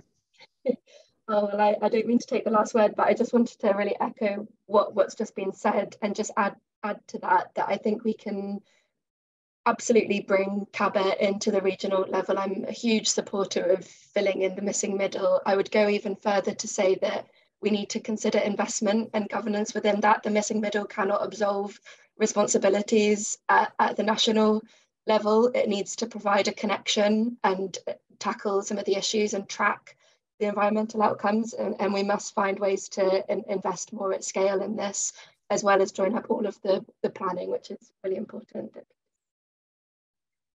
Well, brilliant. Thank you, panel. Sorry, there wasn't nearly enough time for us to explore this fully, but I mean, I think there's pretty clear consensus from us that this is something that if it didn't exist, we'd have to invent it, and I think that it could be massively enhanced with some serious attempts to integrate strategically by DEFRA. So we will keep making the case, and we will get our business case in, and hopefully we'll get some good news. What I do know is that the funding this year for CABA has been approved, and it's going to come out much more quickly this year than it normally does as a result of our efforts. So at least it'll be sooner. So thanks very much indeed, panel, and Rebecca, I'll look to you to hand on to the next session, perhaps. Yes, or maybe people will be relieved to know that it is time for a short break. So huge thank you to all our speakers who have gone so far and really kicked things off with very thought-provoking start. So yeah, as I say, we're going to take a short break of 15 minutes. So please, everyone, do take the chance to grab some refreshments, maybe move about a bit, and we'll see you back at 11:45, where Tessa is going to be chairing our discussion about sewage pollution, the big one. We'll see you then. Okay, so it's 11:45. Hopefully people are feeling refreshed and ready to delve into probably the day's hot topic. So I'm going to bring up Tessa onto the virtual stage to introduce our panel on sewage pollution. Safe to say there'll be a lot to cover here, so I won't take any further time from you. Thanks, Becca. Welcome back, everyone. Hope you had a good leg stretch and a quick drink and a toilet stop. For those of you that didn't see me earlier, I'm the new Director of Comms and Advocacy at the Rivers Trust, and this session is all about sewage. So sewage, the big topic of the moment. I've got three panelists joining me. So Michelle Walker from the Rivers Trust, Charles Watson from River Action, and Alistair Chisholm from SciWem. So we've all heard about sewage, and we have heard much about the problems of sewage in our rivers. It's extremely high profile at the moment. Public interest and outrage is high, and it's largely focused on the issue of combined sewer overflows or storm overflows, which can legally discharge untreated water at times of high flow to avoid sewage backing up into our homes and businesses. There are a lot of campaigns that are focusing on the problems, and everyone from activists, NGOs, comedians, politicians, everyone's trying to capitalise on the moment where our rivers are such a high profile, and the sewage problem in particular. As I mentioned earlier on in the welcome for those who weren't there, earlier today, Labour have just tabled a motion in Parliament to accompany publishing their water sewage discharge bill, attempting to force government to really crack down on water companies and the discharges of sewage, and if they don't, to accuse them of voting for sewage in our rivers. You know, it's all happening. It's a big story. It's lots of conversation. And the Rivers Trust has always been right at the centre of that sewage debate with the development of our interactive sewage map. Michelle, I'm sure, will give a bit more detail on that, but this year we're working to expand it from covering England and Wales to include Scotland and all Ireland, as well as near real-time live sewage alerts from the water companies. As I say, Michelle's much more of an expert on that than I am, so I'll leave her to fill you in a bit more on that, and we can delve into some more of the detail about what that tells you. We're also working in catchment, supporting communities who want to see their local rivers designated as inland bathing waters. That's something, again, we can pick up in a bit in this discussion. So for the rivers, we've called this session the sewage problem. And for the rivers, there are kind of two problems about sewage. One is obviously that there's too much sewage in our rivers, which we need to tackle. The other problem is that potentially the narrative around sewage shields and covers up and hides all the other problems that we have in our rivers. As Mark mentioned in the earlier session, problem around combined sewer outflows, overflows, is a systemic issue. It goes much further than just discharges into our rivers. There's too much water, there's underinvestment, there's poor regulation, but there's so much more happening up in the catchments. And the danger of the public narrative is that it could drive the wrong solutions. So our rivers face many, many other pressures, from barriers to flow, to land runoff, to chemical pollution, invasive non-native species, floods and droughts. And the risk is that they get slightly brushed under the carpet, or that they're actually perverse and they're exacerbated by the knee-jerk reaction to the sewage problem. So I'd like to now sort of hand over to the three experts here, and I'll let each of them introduce themselves and tell you a bit more about their involvement and interaction and what they see as the sewage problems. If we kick off with Michelle and then probably move on to Charles and then Alistair, I will hand over initially to Michelle, and then after that we'll have some time for debate amongst us, and then we'll have some questions from the floor. So as questions crop up to your mind throughout this process, please just put them in the Q&A. There should be a button sort of bottom leftish of your screen. Just add your questions in there and we'll pick them up later on in the session. So Michelle, let me hand over to you. Thanks very much indeed, Tessa. So yeah, I'm technical director at the Rivers Trust and I'm a self-confessed map nerd.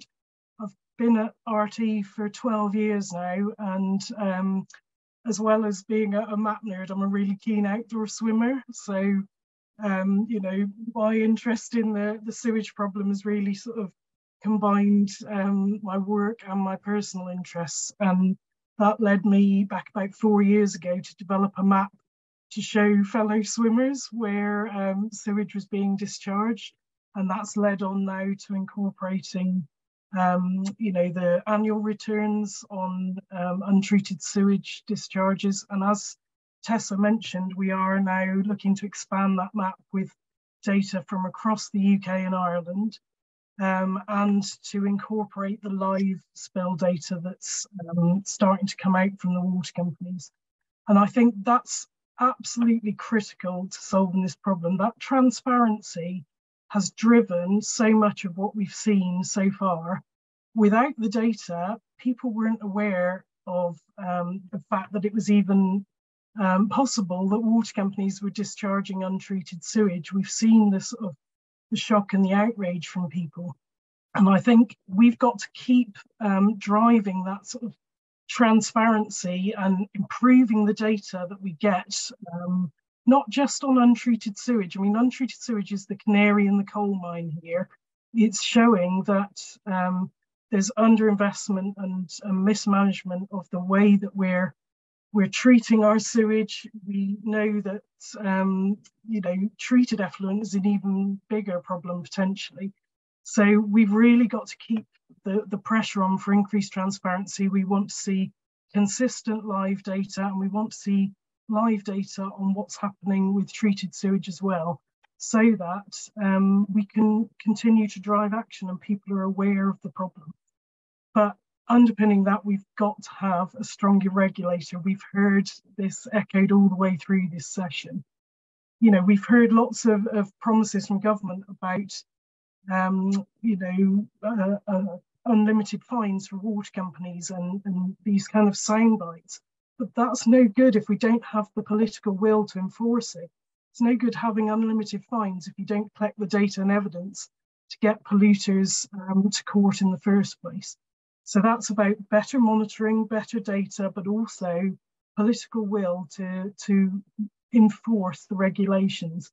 And we don't want to hear about cutting red tape. Cutting red tape means more of these problems that we see. And, you know, another thing we need is about being wedded to more than just economic growth. We need to grow all of the capital that we have in our society, in our natural environment. So some of the measures that we've heard about already, the sustainable urban drainage and nature-based solutions, they will not only tackle many of the issues that we're facing in terms of pollution and flooding, but they'll also provide amenity in our towns and cities and our countryside. And they'll get people out in nature and improve our health and well-being, so we can create value across the entire system.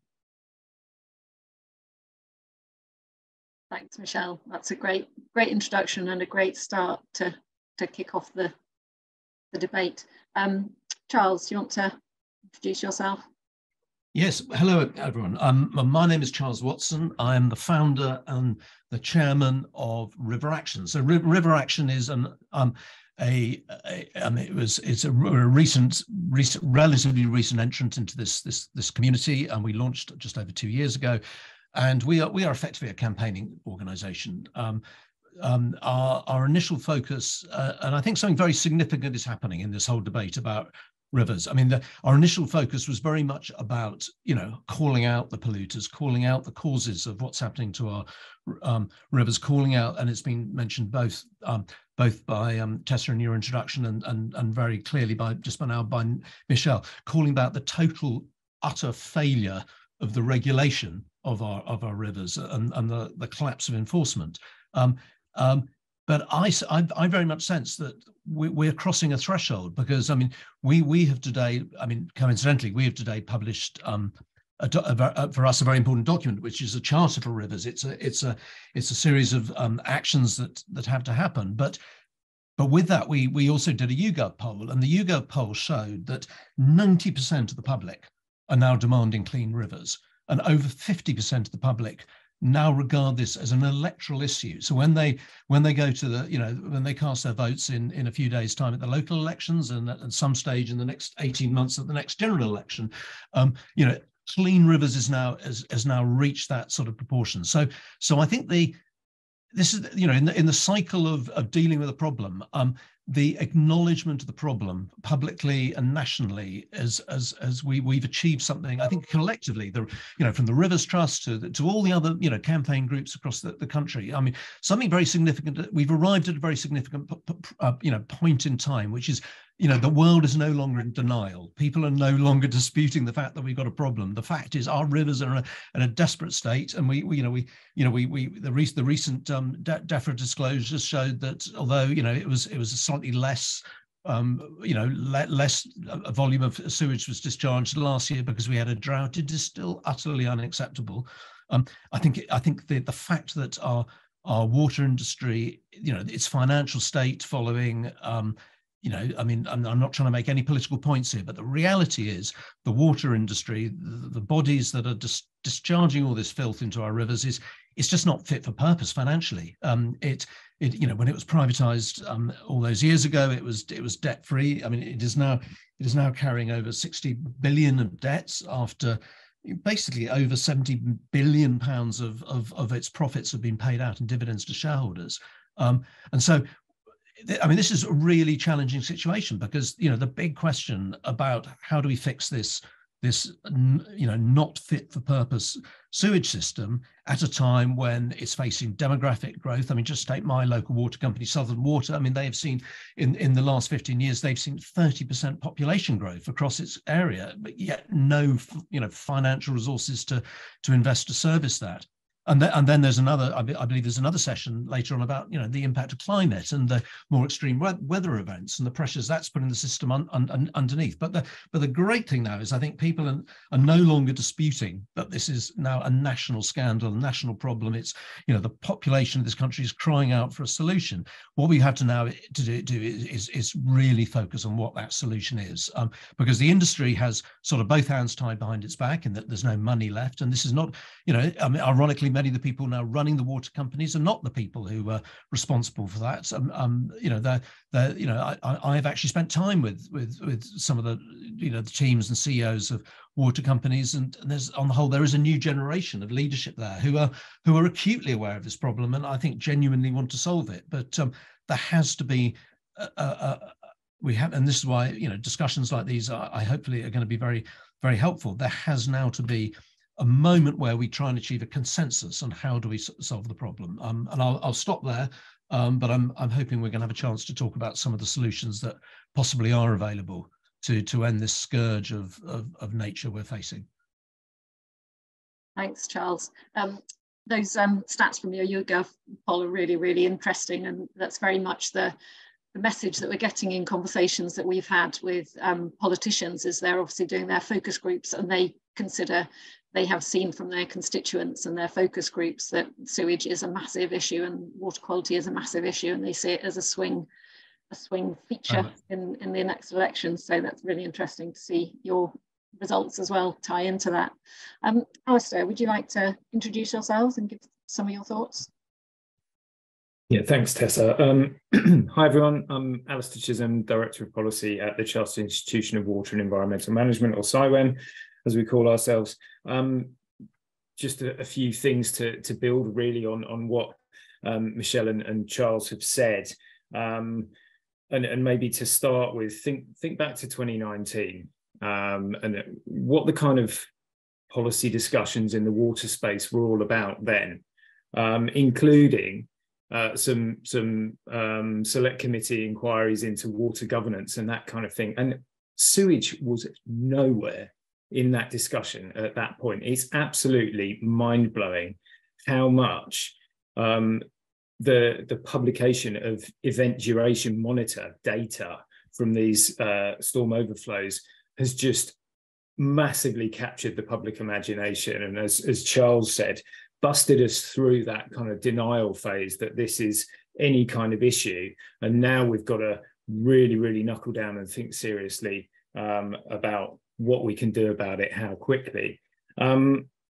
So at CIWEM last year, we published a report. We, as a membership organisation, we have a lot of members who work for water companies. We have a lot of members who work for the regulators, who work in water quality, flood risk management, water resources, the whole shebang. And so we very much look at this as a catchment, part of a catchment issue, part of a water systems issue. And we did a piece of work looking at a systems approach to tackling storm overflows. And amongst a strong emphasis on the water industry, kind of getting up to the speed that it needs to get to, we advocated for a range of other wider issues that are very much kind of part of the root cause of this issue, and including government finally implementing Schedule 3 of the Flood and Water Management Act to put sustainable drainage in new development. That's a tiny thing, really, but it should help to stop the problem getting worse. Pushing for wet wipes to really, maybe at the third time of asking, plastics in wet wipes actually be banned. It's a no-brainer, but you know, fingers crossed that might move forward. And also just getting government to think much more from a systems perspective and look at where we can join up funding streams, planning, so it's more effective in prioritising what will be the most powerful interventions at any point in the catchment. And if you take one thing positive out of the plan for water, I think the emphasis on systems thinking in that, although it wasn't the headline piece, it was a really fundamental move forward, I think, for the way that government looks at some of these issues. But the thing that is really bothering me at the moment is money. And outside of the issues of dividends and exec pay, it's not something that the media, campaign groups are particularly talking about that much.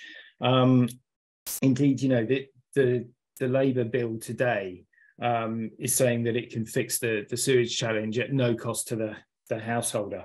Now, we heard that there's no magic money tree, you know, Theresa May bottomed that one out. I want to know where this is coming from.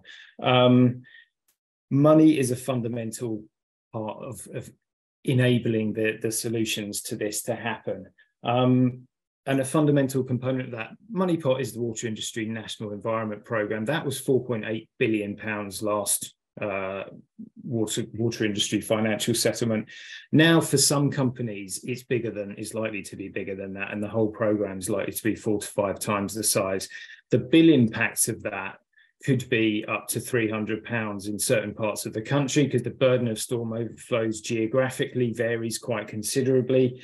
But in the government's storm overflows discharge reduction plan, it suggested that the bill impact of the measures between 2025 and 2030 would only be £12. So there's something not quite adding up there.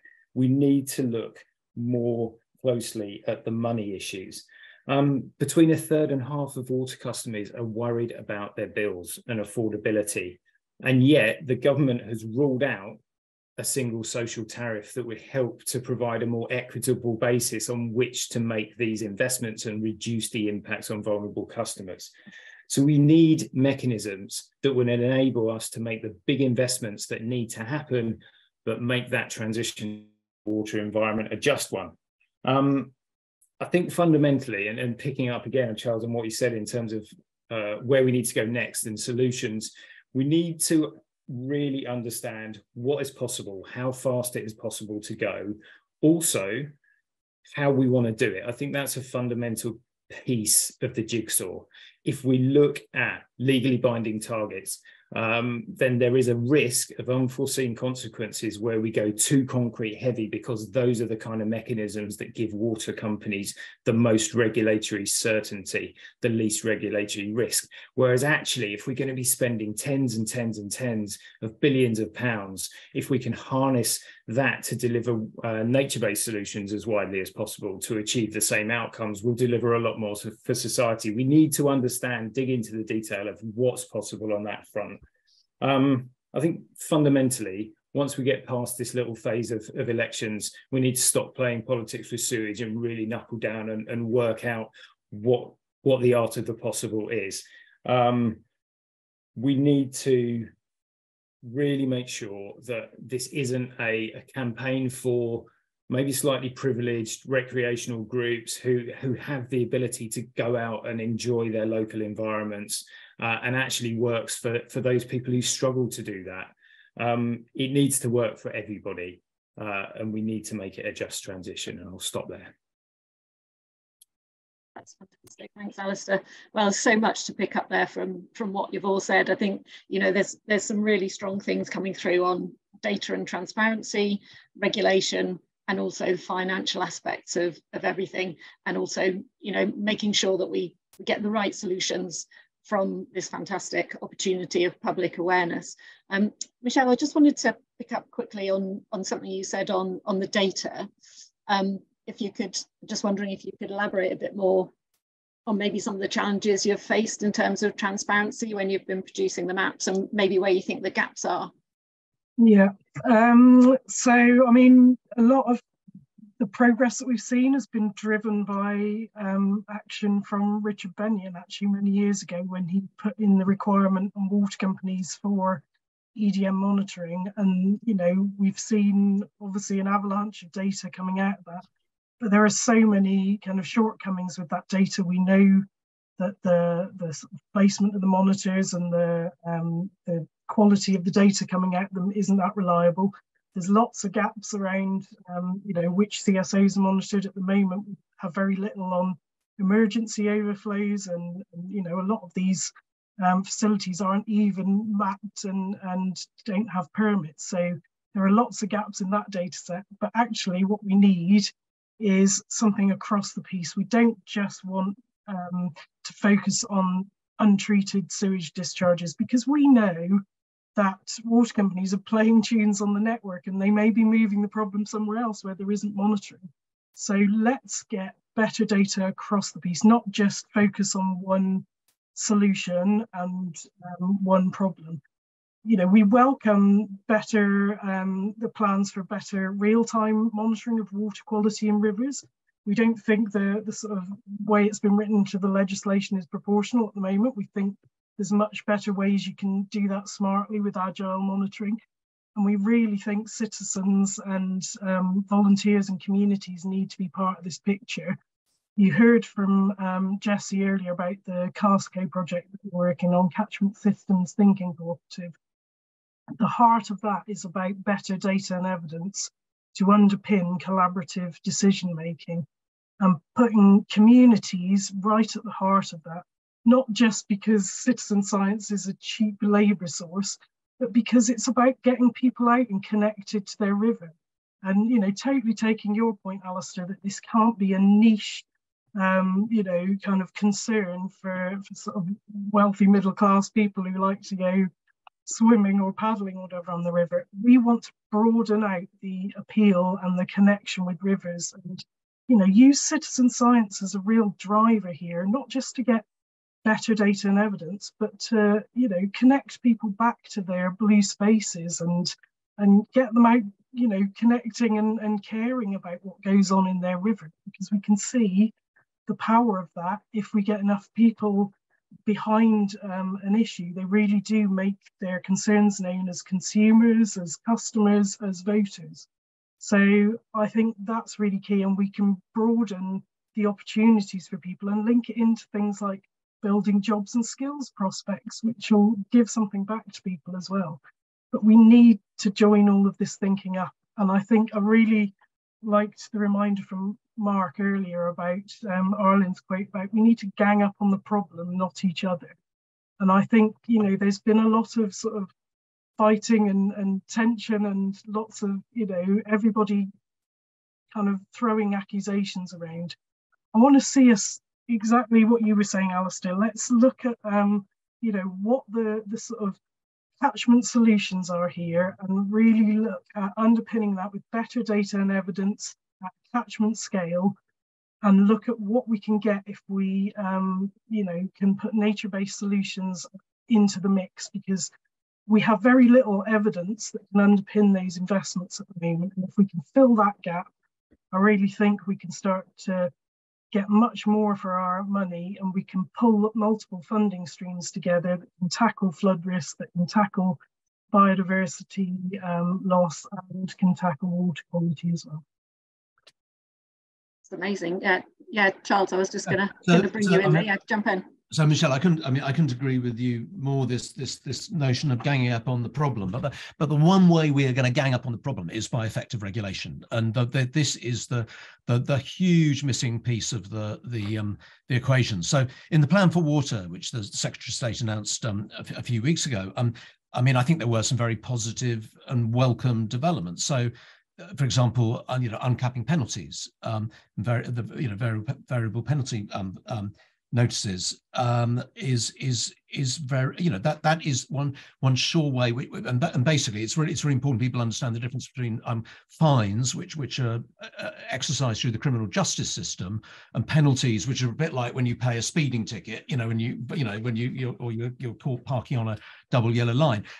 Basically, to impose a penalty it doesn't require such a big level of proof, and it is a much quicker and easier way of doing it. So this, in theory, should, you know, for where there are instances, and there clearly are, and you know, the excellent work done by groups like, you know, Windrush Against Sewage have shown that there are still water companies that are gaming the system and effectively acting illegally and breaking the law.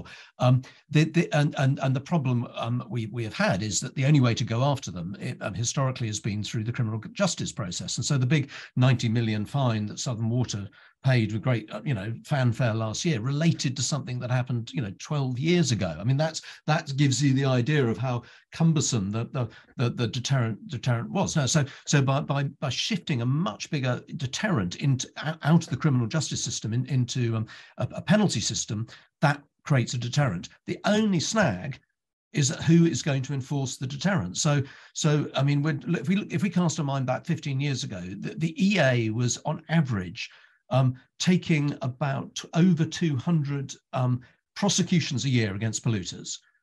If we go back to the period over the last 5 years, that 200 a year has fallen to 3 a year.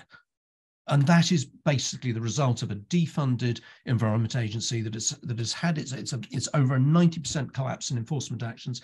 It's had its enforcement budgets, its environmental budgets in real terms over the last 12 years cut by over 70%. And so the huge big missing thing from the Secretary of State's Great Plan for Water was, you know, great, let's have a much more effective penalty and deterrent regime. But if you have not got the law enforcement capability to enforce it, it is basically a joke. And that was nowhere to be seen in the Plan for Water. Is how is the EA going to be restored to a functioning, properly funded body? And it's like, you know, it's the equivalent of announcing we're going to increase the speed limits on motorways, you know, to an but we're going to abolish the traffic cops. So it is a crazy situation. So I mean, that is fundamental. Before we even, you know, nothing can happen until we have a regulator that is fit for purpose and is properly resourced and can do its job. Sorry, Alistair, you were going to add something to that. Yeah, I was just going to add a little bit more woe to that one. Actually, you know, I think fantastic. Really, the agency maybe has bigger teeth to kind of bear at polluters, but the challenge with those penalties and the ring fence fund that they would be, you know, financing, is that ultimately, if you're going to get charged a penalty, or if you're going to get charged a penalty, that's for presumably for new damage which is occurring, or new pollution that is occurring over and above what currently exists at the moment, and then the recovery fund effectively is there to just repair that damage. You know, the state of our rivers is in such a a poor state at the moment. We've got a very low baseline. If the recovery fund and those penalties are really just to stop it almost getting any worse, again, going back to my fears about money, there's going to need to be a huge pot of investment to just lift that base level, that poor base level, higher. And absolutely, those kind of fines should be much more proportionate to the level of damage that is being done. But I don't see how it's a mechanism to kind of deliver a net increase in the health of rivers. It's just going to kind of stop them getting even worse. Thanks. I think we're getting to the point where it would be good to look at some of the questions from some of our audience, unless there's any sort of last come back to Alistair's comments. I don't know if Michelle or Charles, you wanted to come back again. I did just want to add one more point that we haven't mentioned yet, Tessa, that's about, it's not just about water companies tackling the sewage problem. We know that septic tanks and misconnections are also a massive problem here. So just an appeal to kind of, it's the not throwing the baby out with the bathwater. We've got to keep sight on the whole problem. And, we're seeing massive problems around parts of the country, particularly Windermere, where we know that, and the southwest, where we know tourist numbers will increase massively across the season, and the septic systems that those holiday homes have aren't built for the sort of changing numbers of people. So we need government regulation, not just of big industry, but at a smaller scale as well. And just to add to Alistair's point about money, it is also all about money. I mean, the 1.2 billion that was, announced in the plan for water, bringing forward, capex programs within the water companies, that reduces CSOs by 3%. 3%. I mean, that is simply unacceptable. So I mean, billions, tens of billions are needed, and the big debate as to who pays that. Does the customer pay that? Do the shareholders, the water companies pay that? Or does the government pay that? I mean, at the moment, none of those people want to pay that, and that reality has to be faced up to as to who pays the bill to fix our broken system. Yeah, thank you.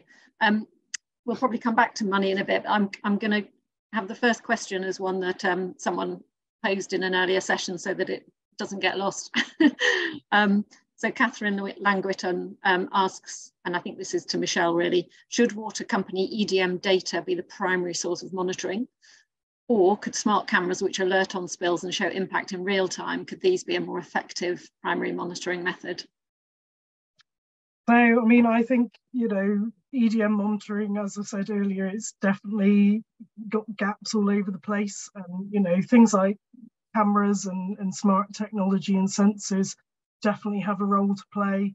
We want to see monitoring of the sort of wider environment and of the wider sewage network as well. So things like flow to full treatment data, the sort of data that Peter Hammond and Windrush Against Sewage Pollution have analysed and been able to pick up through machine learning where spills are happening, when the sewage works aren't at full capacity, so early and dry spills. I think all of that's fantastic. That should be the regulator doing that. It shouldn't be down to volunteers and citizen scientists to be taking the lead on those kind of technological advances. And, you look at what Ofwat and the water industry have promised in their innovation strategy. It's about transparency and open data. Well, let's start seeing it. Let's start seeing measurement of impact as well, because that will underpin the investment that we need in this, and make sure that we're investing in the right place and not just having a knee-jerk reaction. It is a very emotional issue, this. People get very fired up, as we've seen, but people that we work with, I was having a conversation with the River Restoration Centre. They're going, what about the sort of habitat and impacts of all of the work that we've done to the physical modification of our rivers? That's having just as big an impact. So let's get data across the board that can tell us what the biggest problems are and where we should start to fix them, because often the solutions can fix multiple things at once. but we've got to have the evidence to underpin the investment. That WINET programme needs a certain amount of evidence to underpin it, and we need to you know, change how we regulate that, how we incentivise and permit it as well. Yeah, that's a really interesting point, actually, isn't it? The I think the EA Environment Agency data recognition of what causes failures to achieve good ecological status actually has river modification as the highest reason. It's something that we rarely ever talk about. Alistair or Charles, is there anything you wanted to add to Michelle's comments there? No. Not really. Yeah, there's a question here actually, which reminds me of something that we haven't actually spoken about yet. So it's about putting the water industry back under public ownership. I think it's something that we've not picked up on. It's something that used to be a big issue. It was probably one of the issues in previous elections. I think only the Green Party are currently still suggesting it. Yeah, and any comments on what you think about the case for putting water industry back under public ownership? Well, now we are talking politics, aren't we? Yeah, sorry. I mean, clearly, it should never have been allowed to get into the state it got into. You know, for an essential service such as water, you know, to have found itself in the hands of, you know, overseas, you know, high leveraged investment funds, you know, I mean, that should never have happened. But it's a very, very difficult situation. Because, I mean, there does, you know, I mean, wave a magic wand, yes, it should be, and you know, and billions of pounds of public finances should be going in to sort the rivers problem, just like billions of pounds of public finances have been found for other emergencies, whether it's pandemic emergencies or supporting Ukraine emergencies or cost of living emergencies to subsidize fuel bills or whatever. But I mean, but I think the problem, you know, I mean, the reality check is there does not appear to be any political will amongst any of the major political parties to do this. And obviously without the political will, it's not going to happen. And so it is a big question. I mean, I think there are very interesting hybrids. So, for example, if the government were to say to the water companies, we are going to take, you know, 20% of each of your company in return for putting in an amount of money, and we, the government, will get back in return for that putting in the money needing to sort your system, we will get that 20% ownership. But if you want to put that in yourself and not have us take away 20% of your company, you know, you by all means do that. Now, some of the water companies have balance sheets that could finance that. I mean, 2 or 3 of the water companies are almost insolvent. I mean, they are literally on junk bond rated. In my previous life, I came from that sort of business world. I mean, you know, they are incapable of really doing anything, and that is unacceptable. But without the money, all these wonderful things, getting better monitoring, getting better regulation, getting better, all of that is critically important. But this industry it has been starved of capital at a time when it's been put under huge additional pressures, as I was saying earlier, whether it's demographics or climate, or just trying to bring a Victorian or Edwardian sewer system up to modern, you know, modern standards. It does not have the financial capacity in its current structure. So somewhere additional money has to come into. Now it's quite interesting. I mean, you know, Southern Water was recently acquired by Macquarie Bank, and Macquarie in their original existence, when they originally owned Thames Water, were one of the asset strippers. I mean, they've actually come back in as a capital investor, and they're not, they've stated publicly, they're not expecting to take out any dividends, but they genuinely believe that if they can fix this company, it will become, you know, from a capital perspective, more valuable for them. So, you know, are there different types of investors who would be prepared to invest in the industry on the basis that, you know, their shares might become more valuable? I don't know. It's a hugely complex issue. The one issue is that there has to be more money, and if our political parties don't want to do that, it's very difficult to see how this problem is going to, within an acceptable timescale, this problem is going to be solved. Thanks, Alistair. Yeah, jump in. Yeah, I'd agree. I think you know, given where we are now, taking that into public ownership feels like a massive step for any party, because fundamentally that will put the bill straight onto the public, and in a very political way. And of course, you know, you are then fighting against the other competing pressures with the NHS, policing, and so on and so forth. Whereas the thing with a privatized industry is at least government can point to water companies putting up the bills if that has to be a reality, rather than the Chancellor effectively, or a Secretary of State. So I can't see from where we are now that it's going to fundamentally change. I'm curious about what Labour are pushing, because the whole concept that this is something that could be achieved at no cost to households, I can only assume that's because they foresee some mechanism of paying for what needs to be done through automatic fines that they're talking about. And, as Charles said, some of these companies are pretty much insolvent, them being able to take on absolute mountains of financial penalty as a mechanism to pay for the improvements that are needed. That would pretty much finish them as far as I can see. So we're in a really, really difficult bind. And I think at the point of privatisation, it was not a popular thing. It's similarly unpopular now, but we are where we are. I think almost it's a distraction.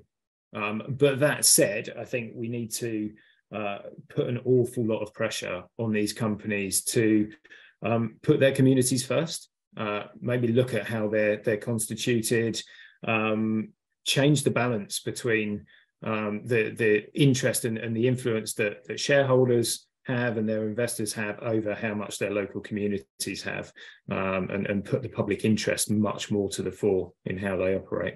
And one way of doing that would be, for example, believe it or not, in the 21-22 financial year, over £20 million of bonuses were paid to CEOs of water companies whose environmental performance has not improved. And also there are still large dividends being paid to shareholders. So, to relate things like, incentives for management and rewards to shareholders directly to material improvements in environmental performance would seem an absolute no-brainer.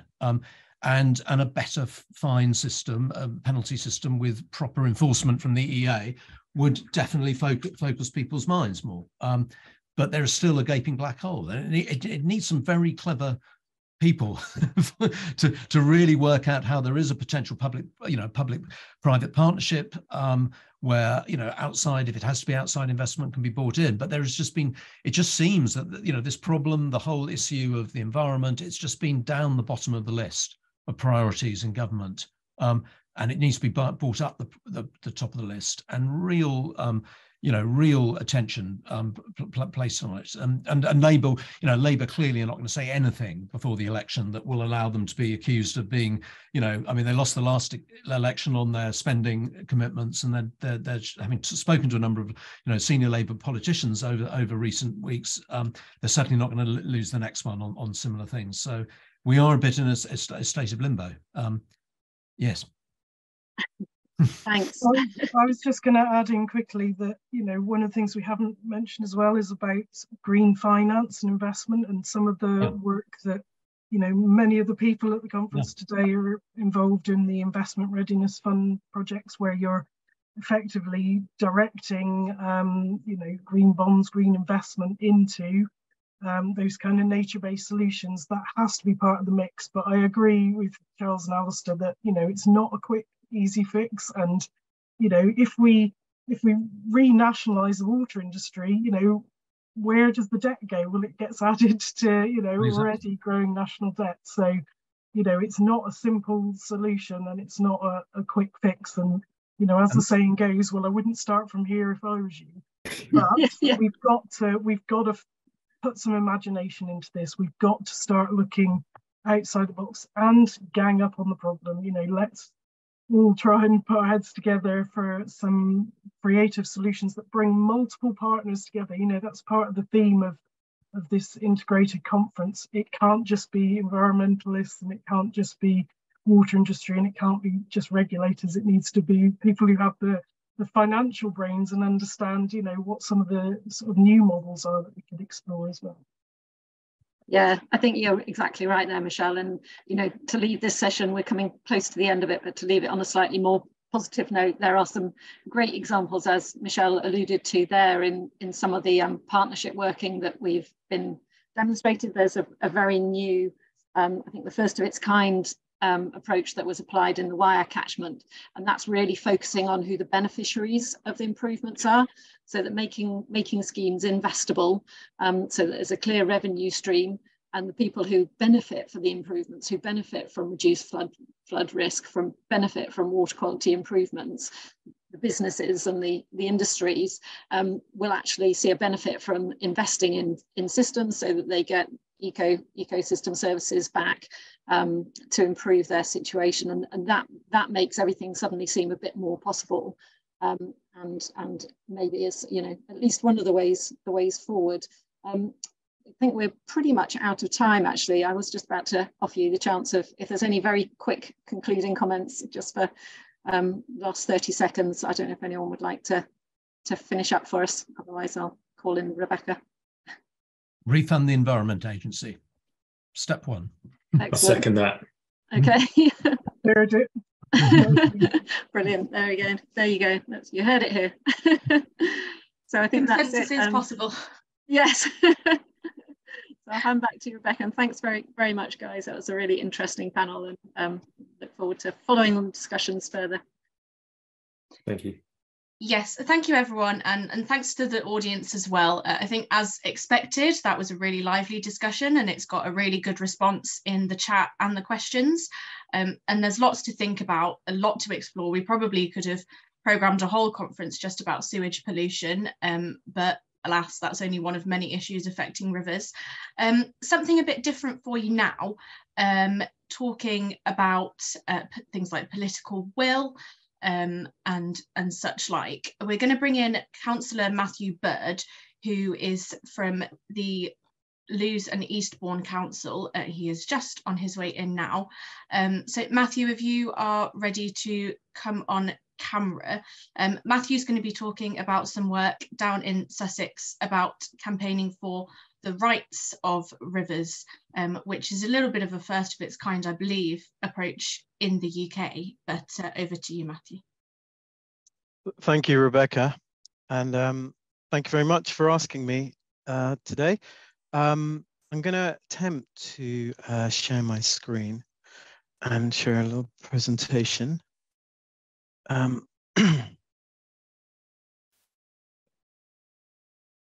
Okay, I'm hoping you can see that okay. It does just need to go into full screen mode. Yeah, just trying that. There we go.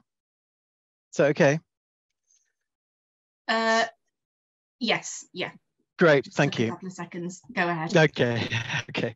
So yes, as Rebecca mentioned, I'm from Lewes, which is on the southeast coast near Brighton.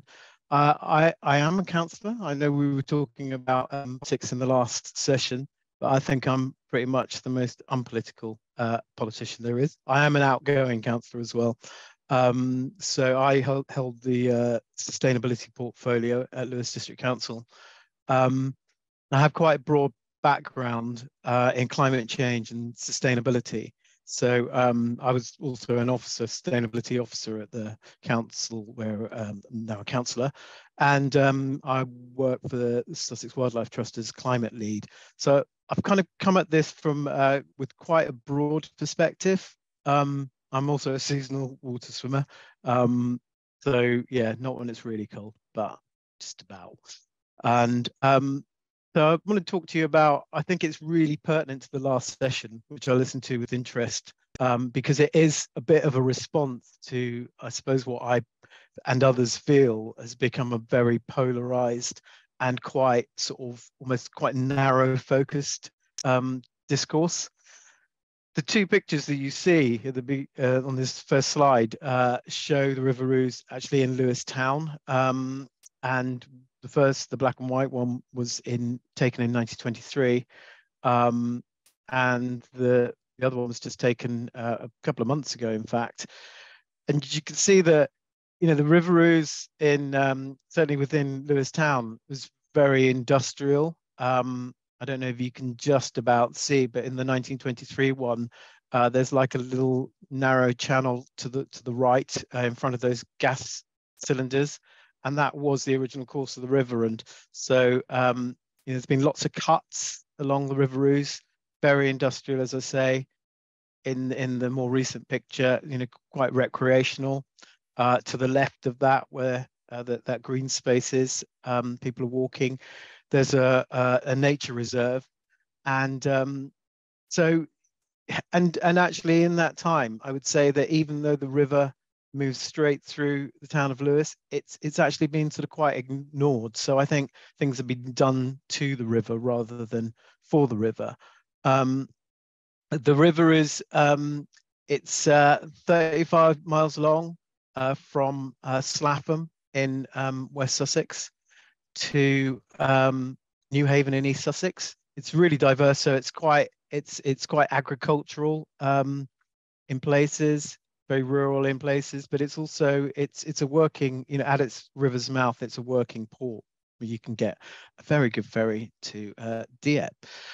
So there's a lot going on, and there's a lot of history. There's a lot of tributaries. In fact, there's 750 miles of streams. We have notable species like sea trout and lamprey, and one of the, I think, wonders that I think sort of actually sort of competes with the murmuration of starlings in Brighton is the mullet murmuration, sort of every March. So people feel very connected to the river. And I think the river's been, in the past, it's been heavily modernized. So certainly on the lower Ouse there, sort of south of Lewes, it's been straightened and canalized.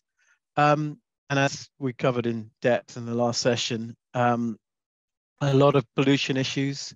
So see the big focus is on sewage, but a lot of nutrient pollution, road runoff, roof runoff, all sorts of issues. And as I think you're going to be covering soon, and certainly something I'm very interested in is around climate change.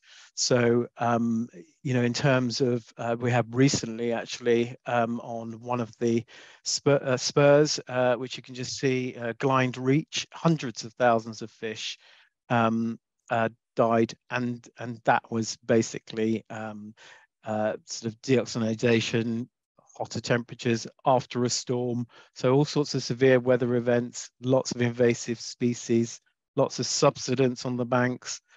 So lots of climate pressures.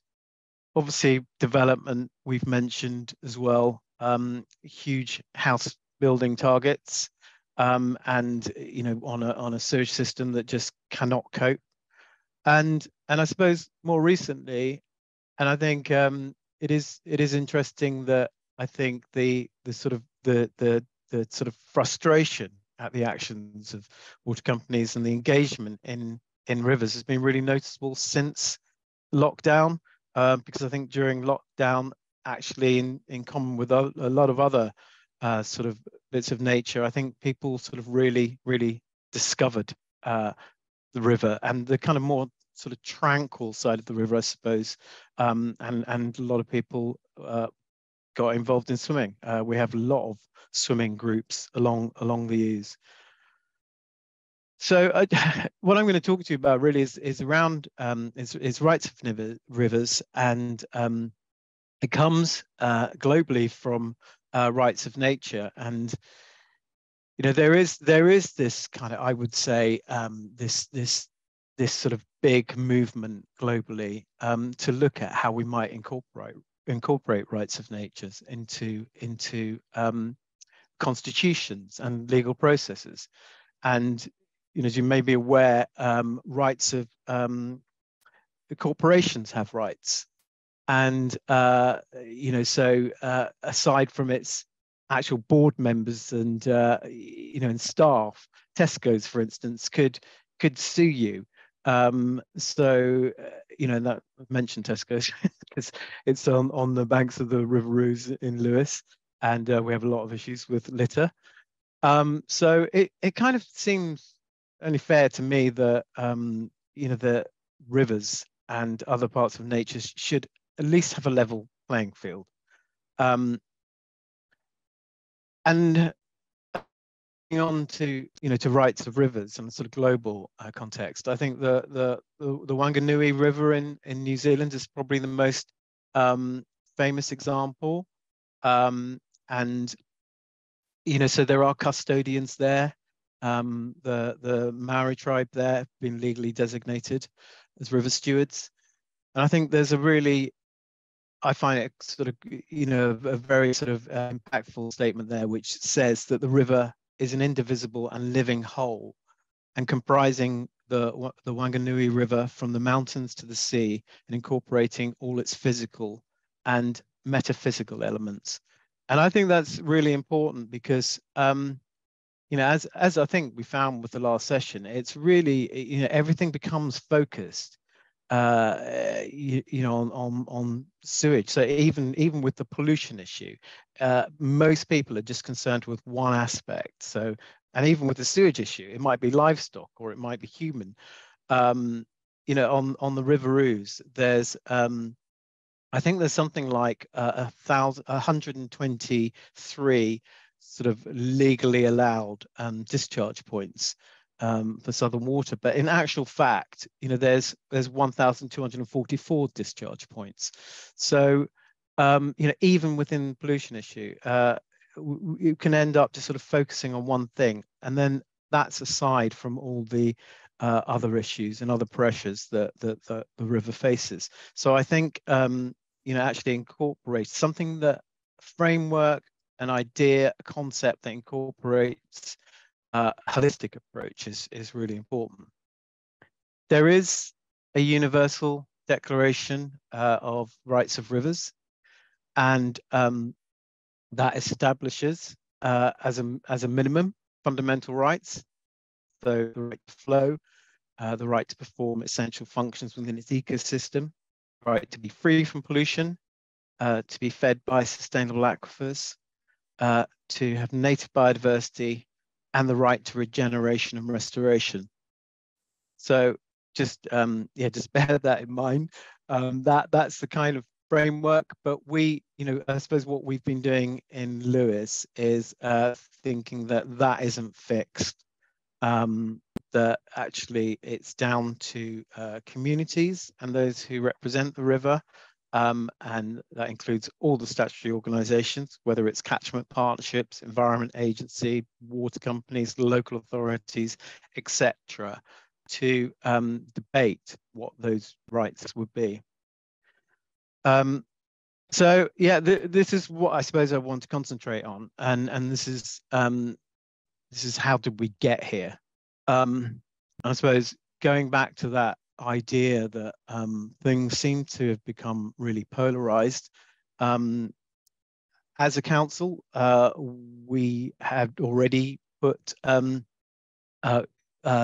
motions on water quality, one on sort of general issue of this is outrageous, etc., and another one specifically focused at development and the inadequacy of the water, the sewage infrastructure to actually deal with the amount of development that's sort of required. And we've had Southern Water to scrutiny panels, as have other authorities.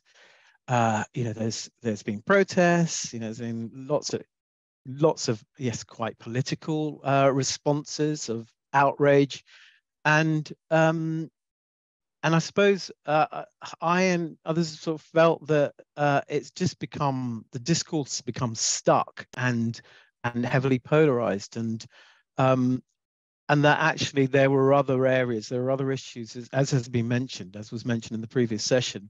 There are other issues around the river that have just kind of been ignored in this righteous outrage. I feel.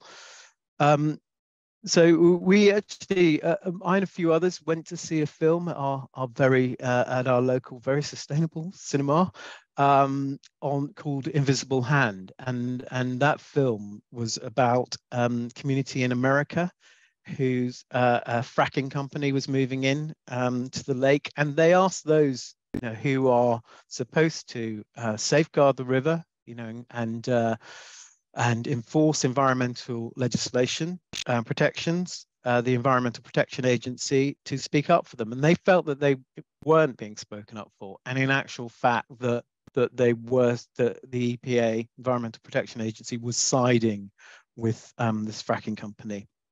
So that they explored rights of rivers in that, and that, you know, that really sort of resonated with us. And you know, I think as has been stated on numerous occasions, this isn't just a question of the things that are being done to the river, whether it is sewage pollution, but it's also what's not being done for the river. So yeah, there is environmental protections, but they're either inadequate or they're not being enforced properly for all sorts of reasons.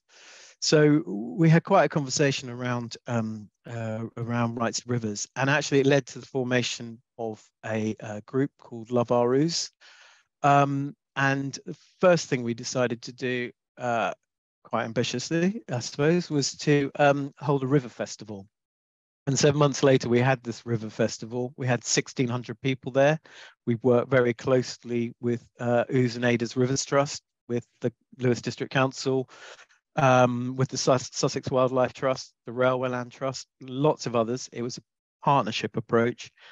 And at that festival, we had a Rights of Rivers workshop, and people came up with a draft charter. And they also, we also used something we wanted to use for a long time. We also had a big community, you can see in the photo, an aerial map that snaked all the way across the room of the Ouse. And we Love Our Ouse was set up to both inform people, but also to celebrate the river and to capture data and information, and to turn that data into action. So the river map has been part of that. And so following on from the River Festival, we decided to put a motion to council. I worked very closely with the Environmental Law Foundation. And so the motion said those three things, and it was passed. And what was really interesting about it was it started off in the kind of usual way, being quite politically polarized. We're in Alliance Council with Greens and Lib Dems and Labour and Independents, and Conservatives seem to be against it. But in actual fact, there was a very impassioned speech by one Conservative councillor, and they came on board.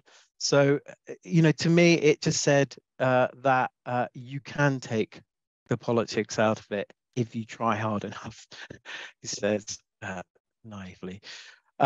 We've had a lot of interest in this. We've got 2 years to work up a motion. We've had all the broadsheets, newspapers, even had Al Jazeera a few weeks ago, did a really cool podcast with them. Policy Lab, who I know are working with DEFRA, are really interested in this as a way of sort of, you know, as collaborative decision making.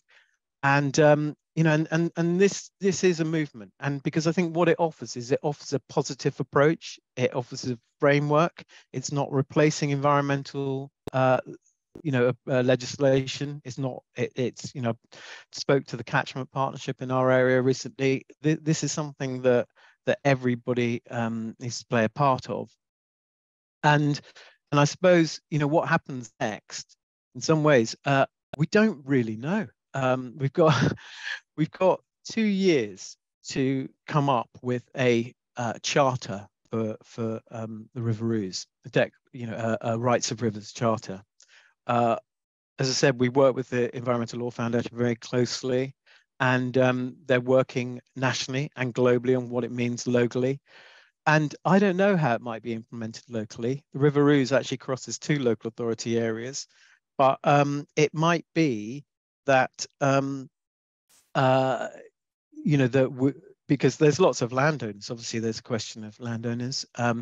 But you know, one of the things we've done recently is, I mean, District Council owns some land. Just we've kind of worked quite a lot on some positive measures around natural flood management, nature-based solutions. We have this thing called Sussex Flow Initiative and Wilder Ouse. We've worked with partner organisations on.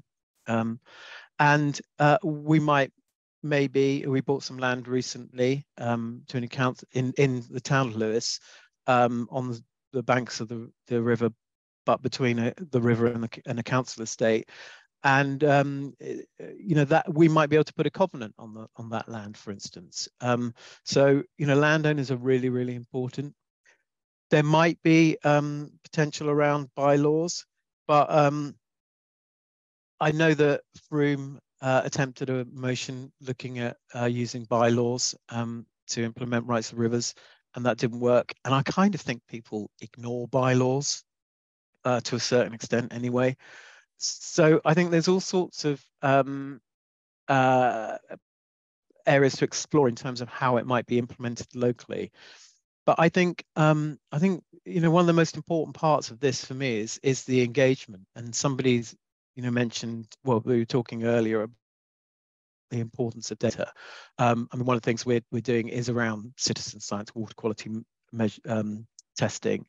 So Usenated Rivers Trust do some testing. Environment Agency probably do a bit of testing, and we're taking a partnership approach with a few other organizations to see it using the community mapping exercise where that water quality testing can be targeted, whether it's nutrient for some areas, might even be detergents. I know that there's a car washing operation which weirdly coincides with froth sometimes coming out of the nearest overflow.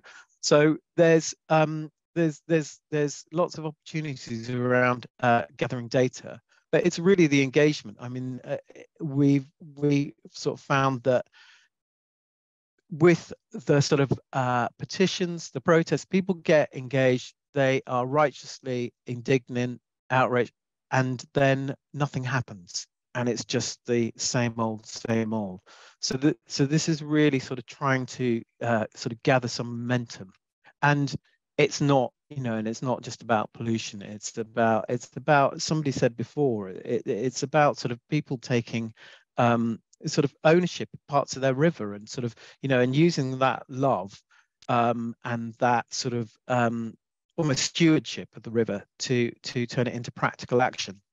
And I think one of the things that we're sort of trying to, we're sort of fathoming at the moment, and I think will become a big thing over the course of the next 2 years, is there a voice of the river? And what shape might that voice be? Could it be one person that's sort of appointed the guardian of the river, or could it be a group? Because I really feel like I'm in lots of committees and planning committees, etc.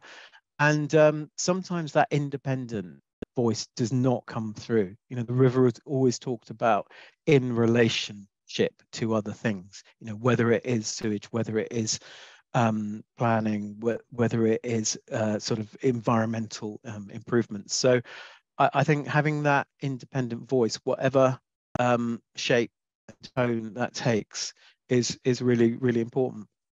So yeah, just finally, this is the website for Love Our Ouse. So yeah, if you want to find out any more information, then check that out. So thank you very much. Thanks, Matthew. We do have a couple of questions coming in, and I suspect there may be a few more on the way just to take us into the lunch break. But that was really fascinating, and I think this is maybe the first time that we've discussed this sort of topic in a Rivers Trust conference, certainly in the few years that I've been here. The first question on the Q&A is from Jeff, and I think you did start to unpack this a bit. But Jeff said, what practical difference does giving the river these rights make, or is it just a feel-good concept? I wonder if I would maybe, if I may phrase that more as it has as big an effect on people's mindset as, at least at this stage, this early stage of implementing it, as a practical impact. Would you say that's fair? And could you maybe just elaborate a bit more on why that's maybe as important in some ways as those practical impacts? I will attempt to. And there's nothing wrong with the feel-good approaches. I think we could all do with that.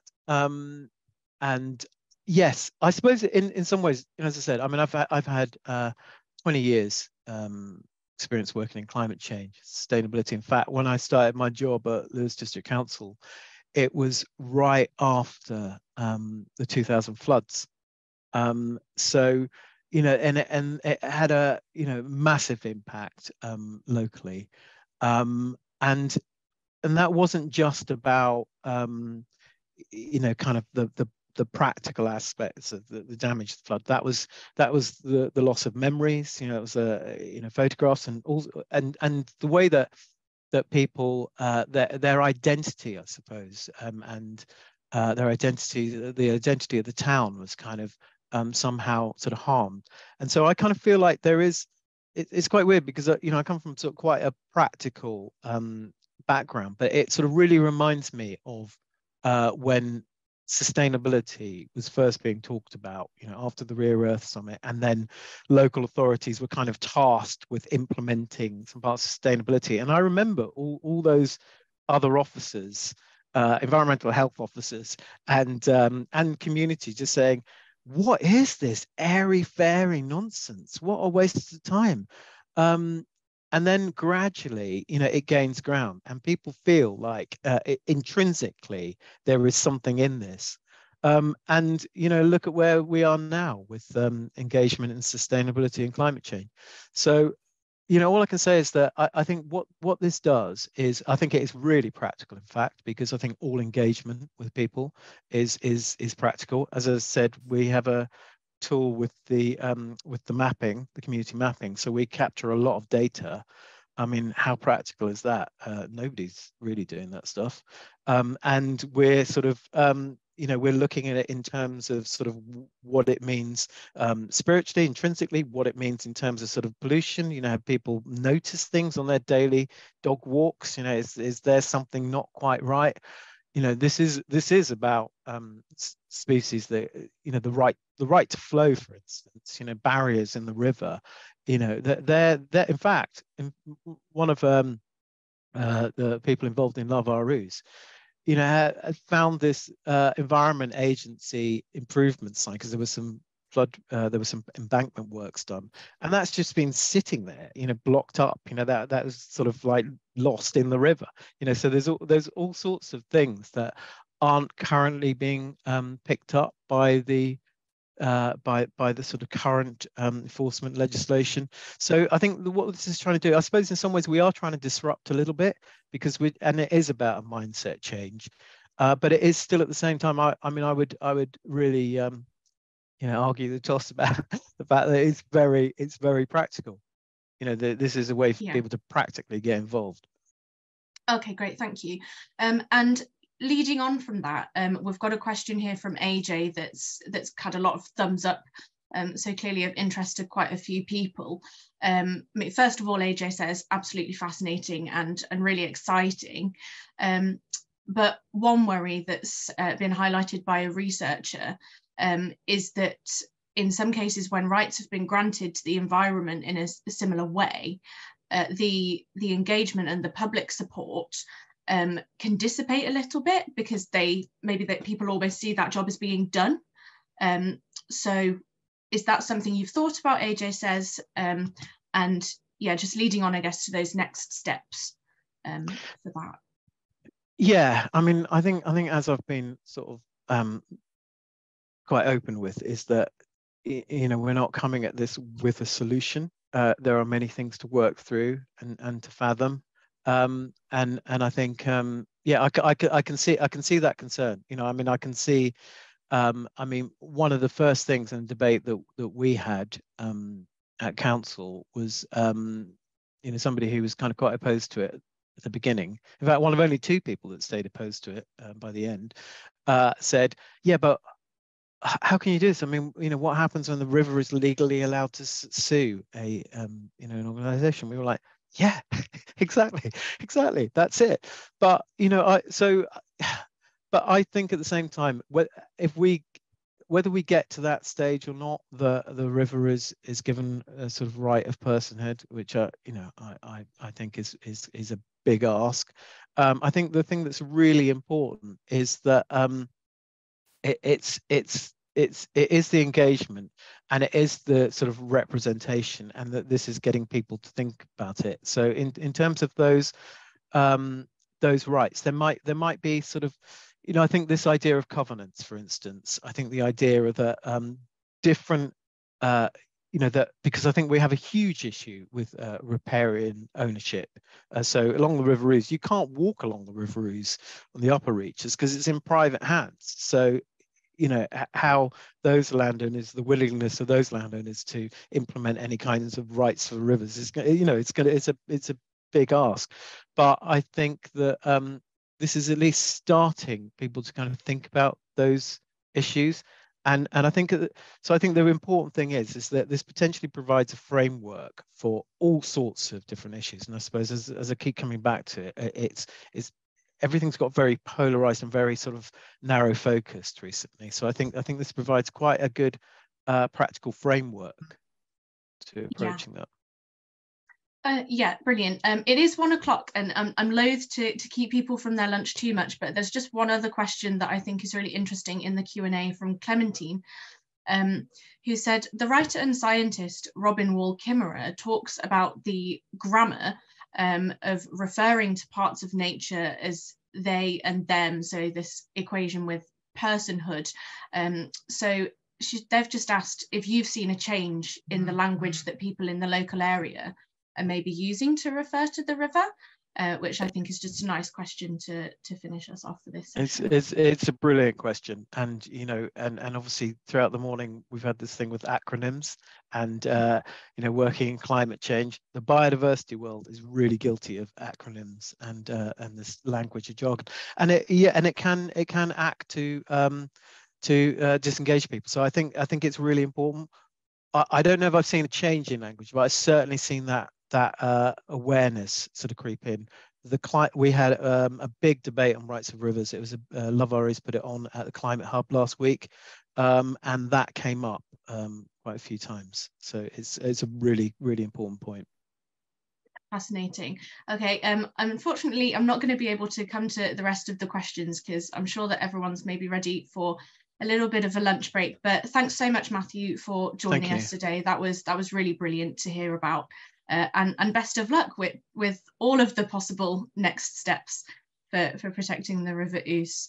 Thank you very much. So thanks. That does bring our morning session to a close. After lunch, we're going to be looking at nature-based solutions on a catchment scale.